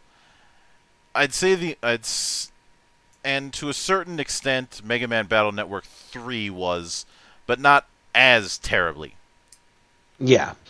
You could go through the entirety of either of the Battle Network 3 games without using a single dark chip. Made things a little more challenging, but you could do it. Yeah, but there's a difference between challenging and bullshit. Mm-hmm. A lot of the missions in Chaos Rising got bullshit levels if you were not using corrupting influences. Mm-hmm. But even with that, the big takeaway from Chaos Rising was twofold. One, a new planet that is a winter tundra, so you know that's going to be up my alley. Mm-hmm. And two, again, a whodunit mystery. Well, whodunits work best in snowy places, Monk. That's why. Mm-hmm. Which I do have to wonder if because of the combination of a snowy tundra and a one of us is a traitor kind of thing. Was somebody at Relic watching The Thing? Or a Murder on the Orient Express. I can go either way, honestly.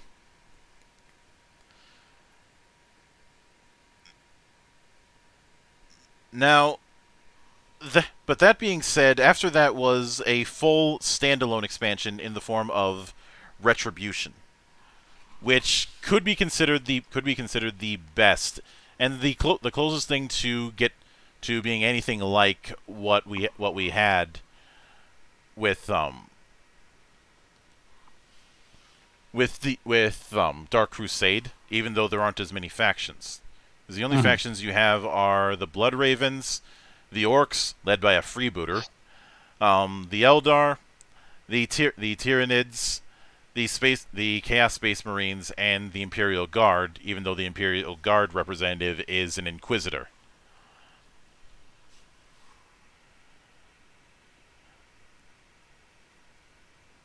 And the thing that certainly helped with Retribution was the return of Honor Guard as well as faction abilities, Mm-hmm. as well as the fact that you had multiple campaigns to go through. You didn't have the RPG and loot stuff that you did previously, but it's a little bit of a middle ground. I'd say Retribution could be, oddly enough, considered a Dawn of War 3 more than the Dawn of War 3 that we got. Mm. And it also gave us some closure to certain stories. We got to see Kairos after he had turned traitor, and his infamous. They should have known. They should have known he was a traitor. They should have known he was a traitor. Why? Because he's a psyker? Because his name is Kairos! Yeah, let's not forget, this is the same setting that thought the name Conrad Kurz was a good idea. Yes, but no, Kairos is literally the name of the greater demon of Tzeentch. Which is even funnier because in his infamous speech he says, "Blood for the Blood God, skulls for the Skull Throne." He's a psyker.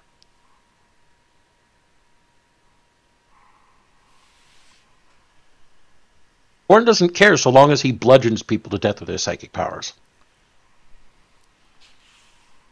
Yeah, there's been some debate about whether or not he considers psychers as something different from sorcerers.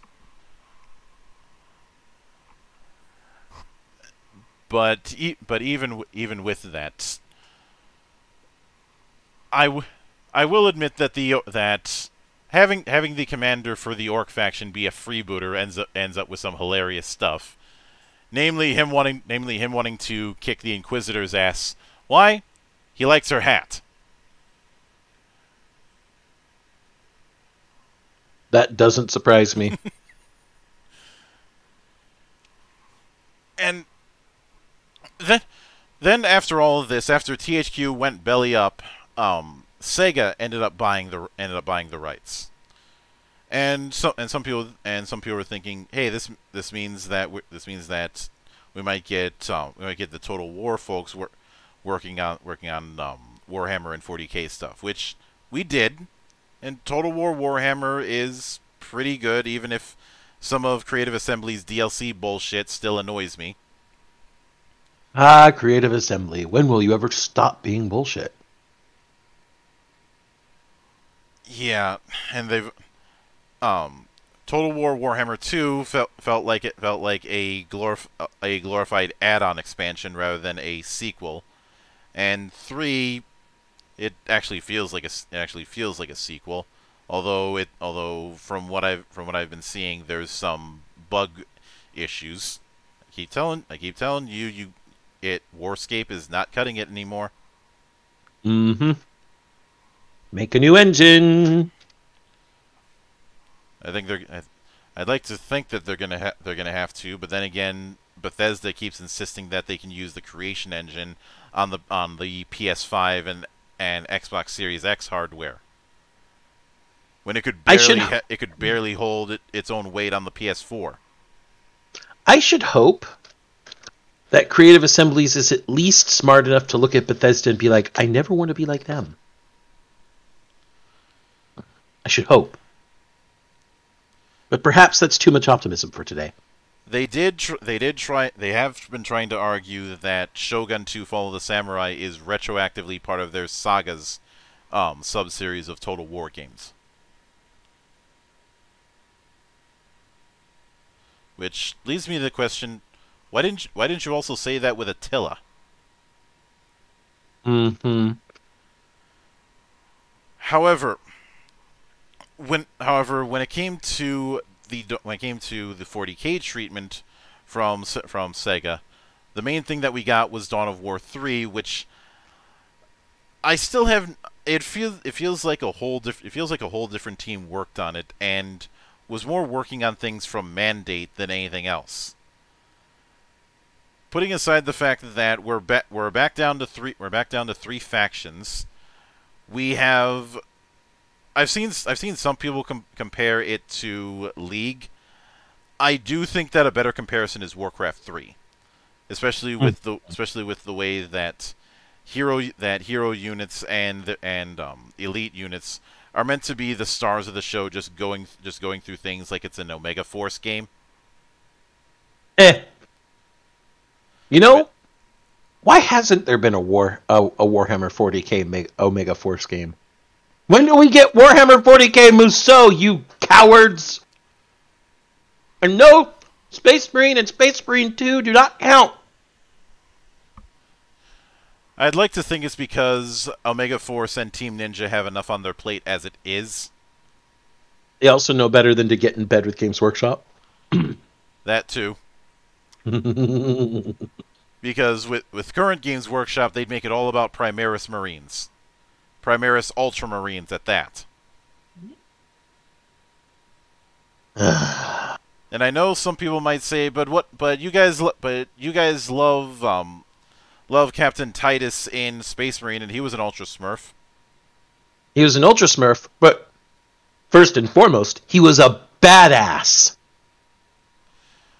And more importantly, the reason why Ultra Smurfs get the hate that they do is because of trying to make them into something that they're not. Trying to make them into this god's gift to not only the Imperium but the other Space Marine chapters, as if they're the ideal of what a Space Marine chapter should be. Because they follow the Codex Astartes to the letter, they are perfect. You want to know what I find absolutely hilarious about that? They don't. One, and they aren't. One, they don't. Two, they aren't. Three, even the man who wrote the Codex Astartes did not want that thing to be a to the letter, you must always do this thing. Yes, even Girly Man, their own Primarch, the man who wrote the Codex Astartes, did not say, you must slavishly follow everything here. Mm-hmm. But once he was put in stasis, they're all like, oh, we have to slavishly follow it to the letter. Just like the God Emperor saying, don't treat me like a god, I'm just an emperor and a man, suddenly becoming the God Emperor when he's put upon the Golden Throne, Girly Man followed the same model. And when he's woken up from stasis, one of the few things I have to give Games Workshop writers credit for in this lore is Guilliman being absolutely livid at the state of the Imperium. Mm-hmm. He was essentially TTS Emperor Light. That being said, in some ways it definitely felt like Dawn of War 3 was trying to turn itself into an esport, especially with some of the ways that they marketed the game. As much as I like Simon Miller, he had no business being in that interview. True. And there's also the fact that you know how we talked about how there was there felt like there were no real stakes when it came to the narrative. This applies just as much with with the narrative with Winter Assault. This applies just as much with the narrative in Dawn of War 3. Yes. And the thing that's all the more galling is for all of 2's faults, at the very least it was properly supported. Mm-hmm. And you didn't take long before you had 3 ways to play: campaign, last stand, and multiplayer, and each was going to have its own identity. Yeah. There wasn't a whole lot of that in this, and the only thing memorable for me on the matter is the introduction of Imperial Knights. But as I said beforehand, I firmly believe that Imperial Knights were added to the lore of 40k because at the time they were getting their ass kicked by Privateer Press. Probably. While Privateer Press isn't flawless, they were one of the big things with War Machine was the Steam Jacks. Mm-hmm. And how they were utilized. So trying to do a Imperial Knight, which was supposed to be a smaller and more maneuverable mecha as opposed to the giant Titans. It makes a bit of sense, even though Imperial Knights always felt kind of forced whenever you try and put them into the lore. Because one of the big questions that's going to be asked is why are they not integrated with the Mechanicus? Yeah.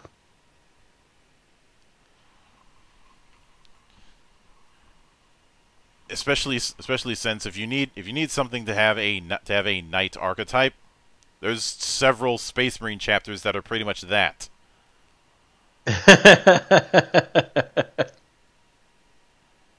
Especially the Dark Angels. Asmodai, make him repent. But I'd say the problem with something like Dawn of War 3 is the fact that they tried to please everyone and no one at the same time, while forgetting what came before, even in that process. Mm-hmm. I do find it funny that they claim that they went with a bunch of new voice actors because they didn't want to.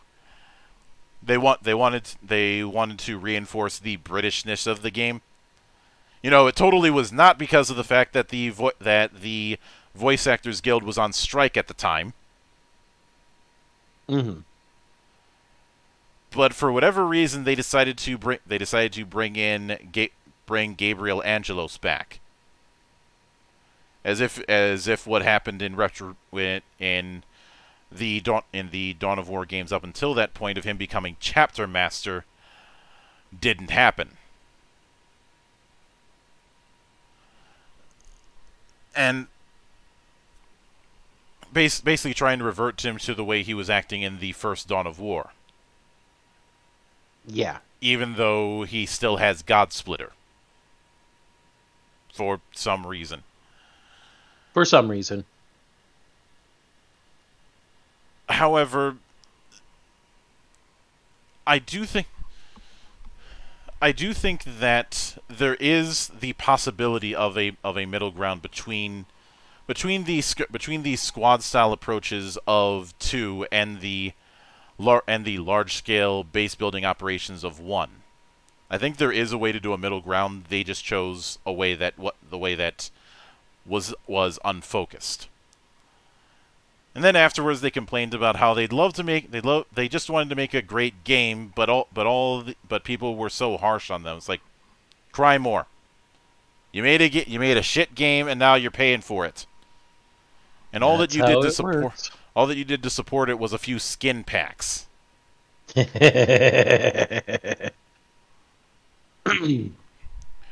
But I don't want to do a full reconstruction.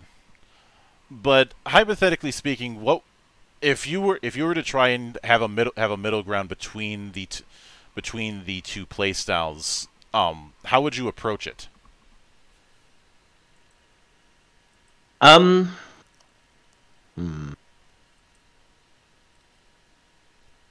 actually approach it like almost like designing a kit for like 1,000-point game on the tabletop.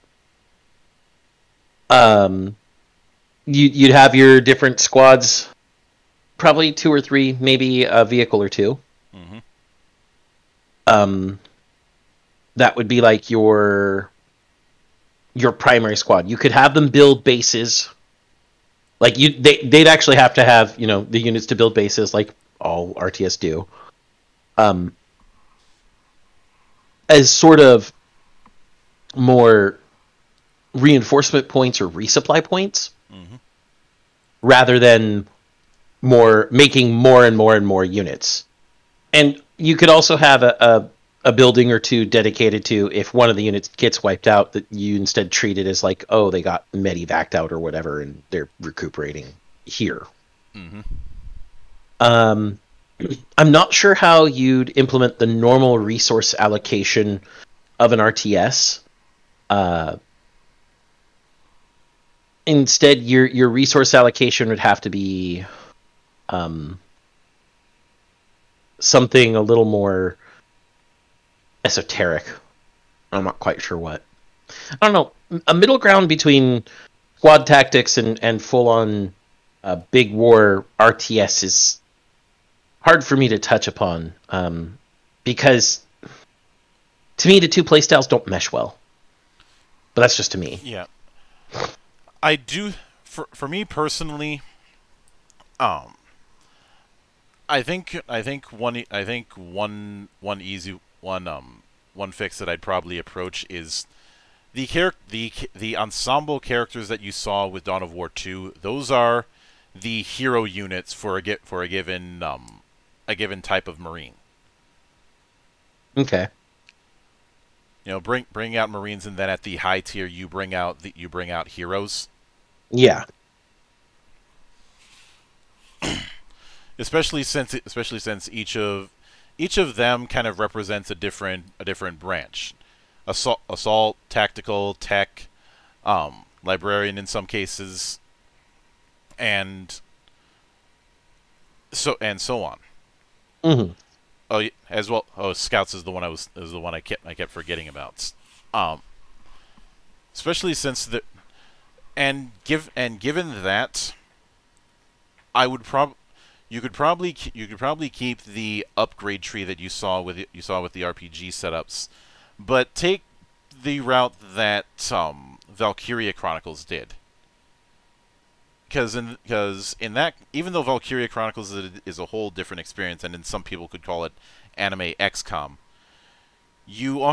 when you do level ups, you're not leveling up individual units, but you're leveling that type of unit. Mm-hmm. And to that end, I think that going that route, where you're going through a Diablo style upgrade tree for each unit instead of the setup, the path-like setup that they went with, is certainly one approach that could be done. Possibly integrate tactics as a new form of path. Because there are subtypes with the hero unit in Last Stand and in multiplayer, but not so much in the campaign. And that's the other thing. The idea of a separate experience with the campaign compared to multiplayer is admirable, but I don't think it was a good idea. Mm-hmm.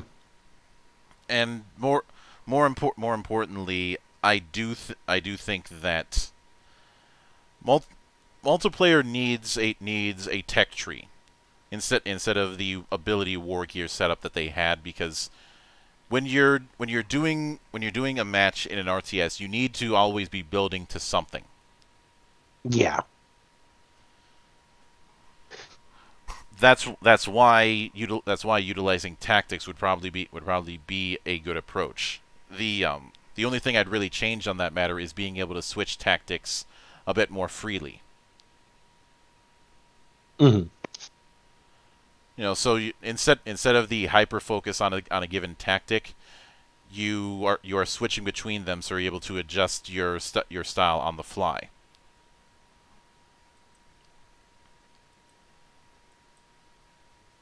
Okay. The approach with this is that instead of in a lot of the unification mod factions,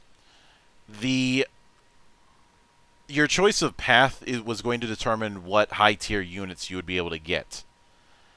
Instead of that determining high tier units, I would rather have it that it determines the path of what equipment you are able to get for each faction. If I'm making sense with that. Mm-hmm. I understand what you're trying to say.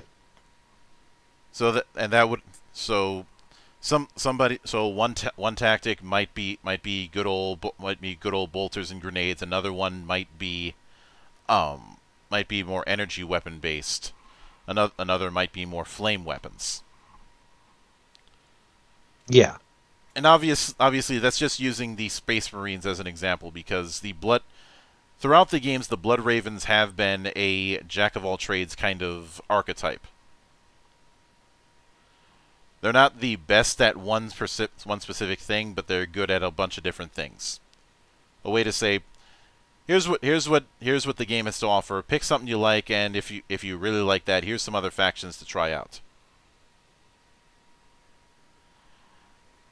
I do think, but at the end of the day, I think that Dawn of War 2 onward should not have had the title Dawn of War, and I usually hate that argument.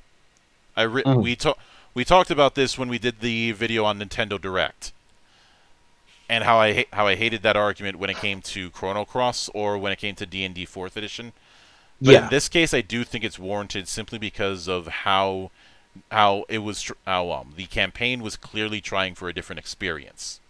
Mm-hmm. And I think at the time Relic should have just bit the bullet and tried to make a 40K real-time role-playing game. Which would have been better.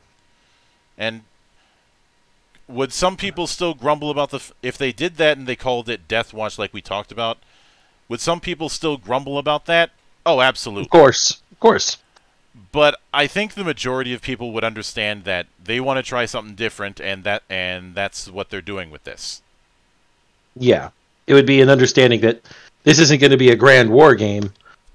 This is going to be something more focused on a Death Watch squad. And the reason why I'm leaning in that direction is it's very clear they wanted to do something that had a smaller scale and a smaller, tighter focus. Yeah. And I think instead of doing that and going half-seas, they should have gone all in on it. Because the lesson, I think the ultimate lesson when it comes to the Dawn of War games is, when you try and please everyone, you please no one. Yes. It's the same reason we tell all the people who want easy mode in Dark Souls and other types of the games that not every game is made for everyone.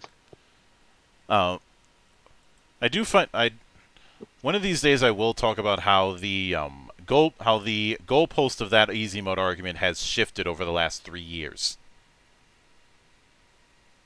Still continuing to shift, but that's a different story. Mm-hmm.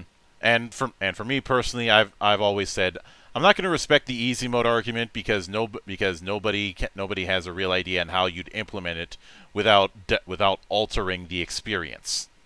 Mm-hmm. Not to mention that the accessibility argument is complete bullshit. There have been plenty of people who are cripples, and I'm going to use that word because they use that word. Fuck y'all. Who, either through sheer determination or maybe a specialized controller, because that specialized controller thing, again, was introduced from Xbox, were able to beat these games on very hard difficulties. Or with very shit builds.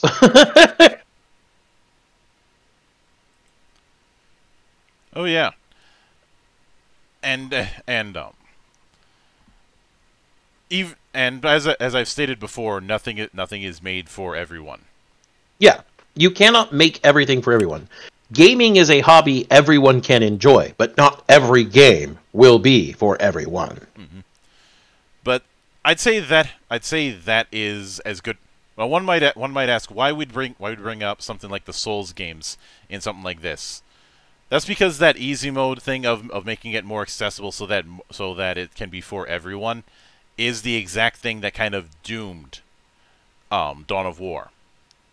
It wasn't trying to be easy in the form of accessibility, but it was trying to cater to two different playstyles that don't mesh.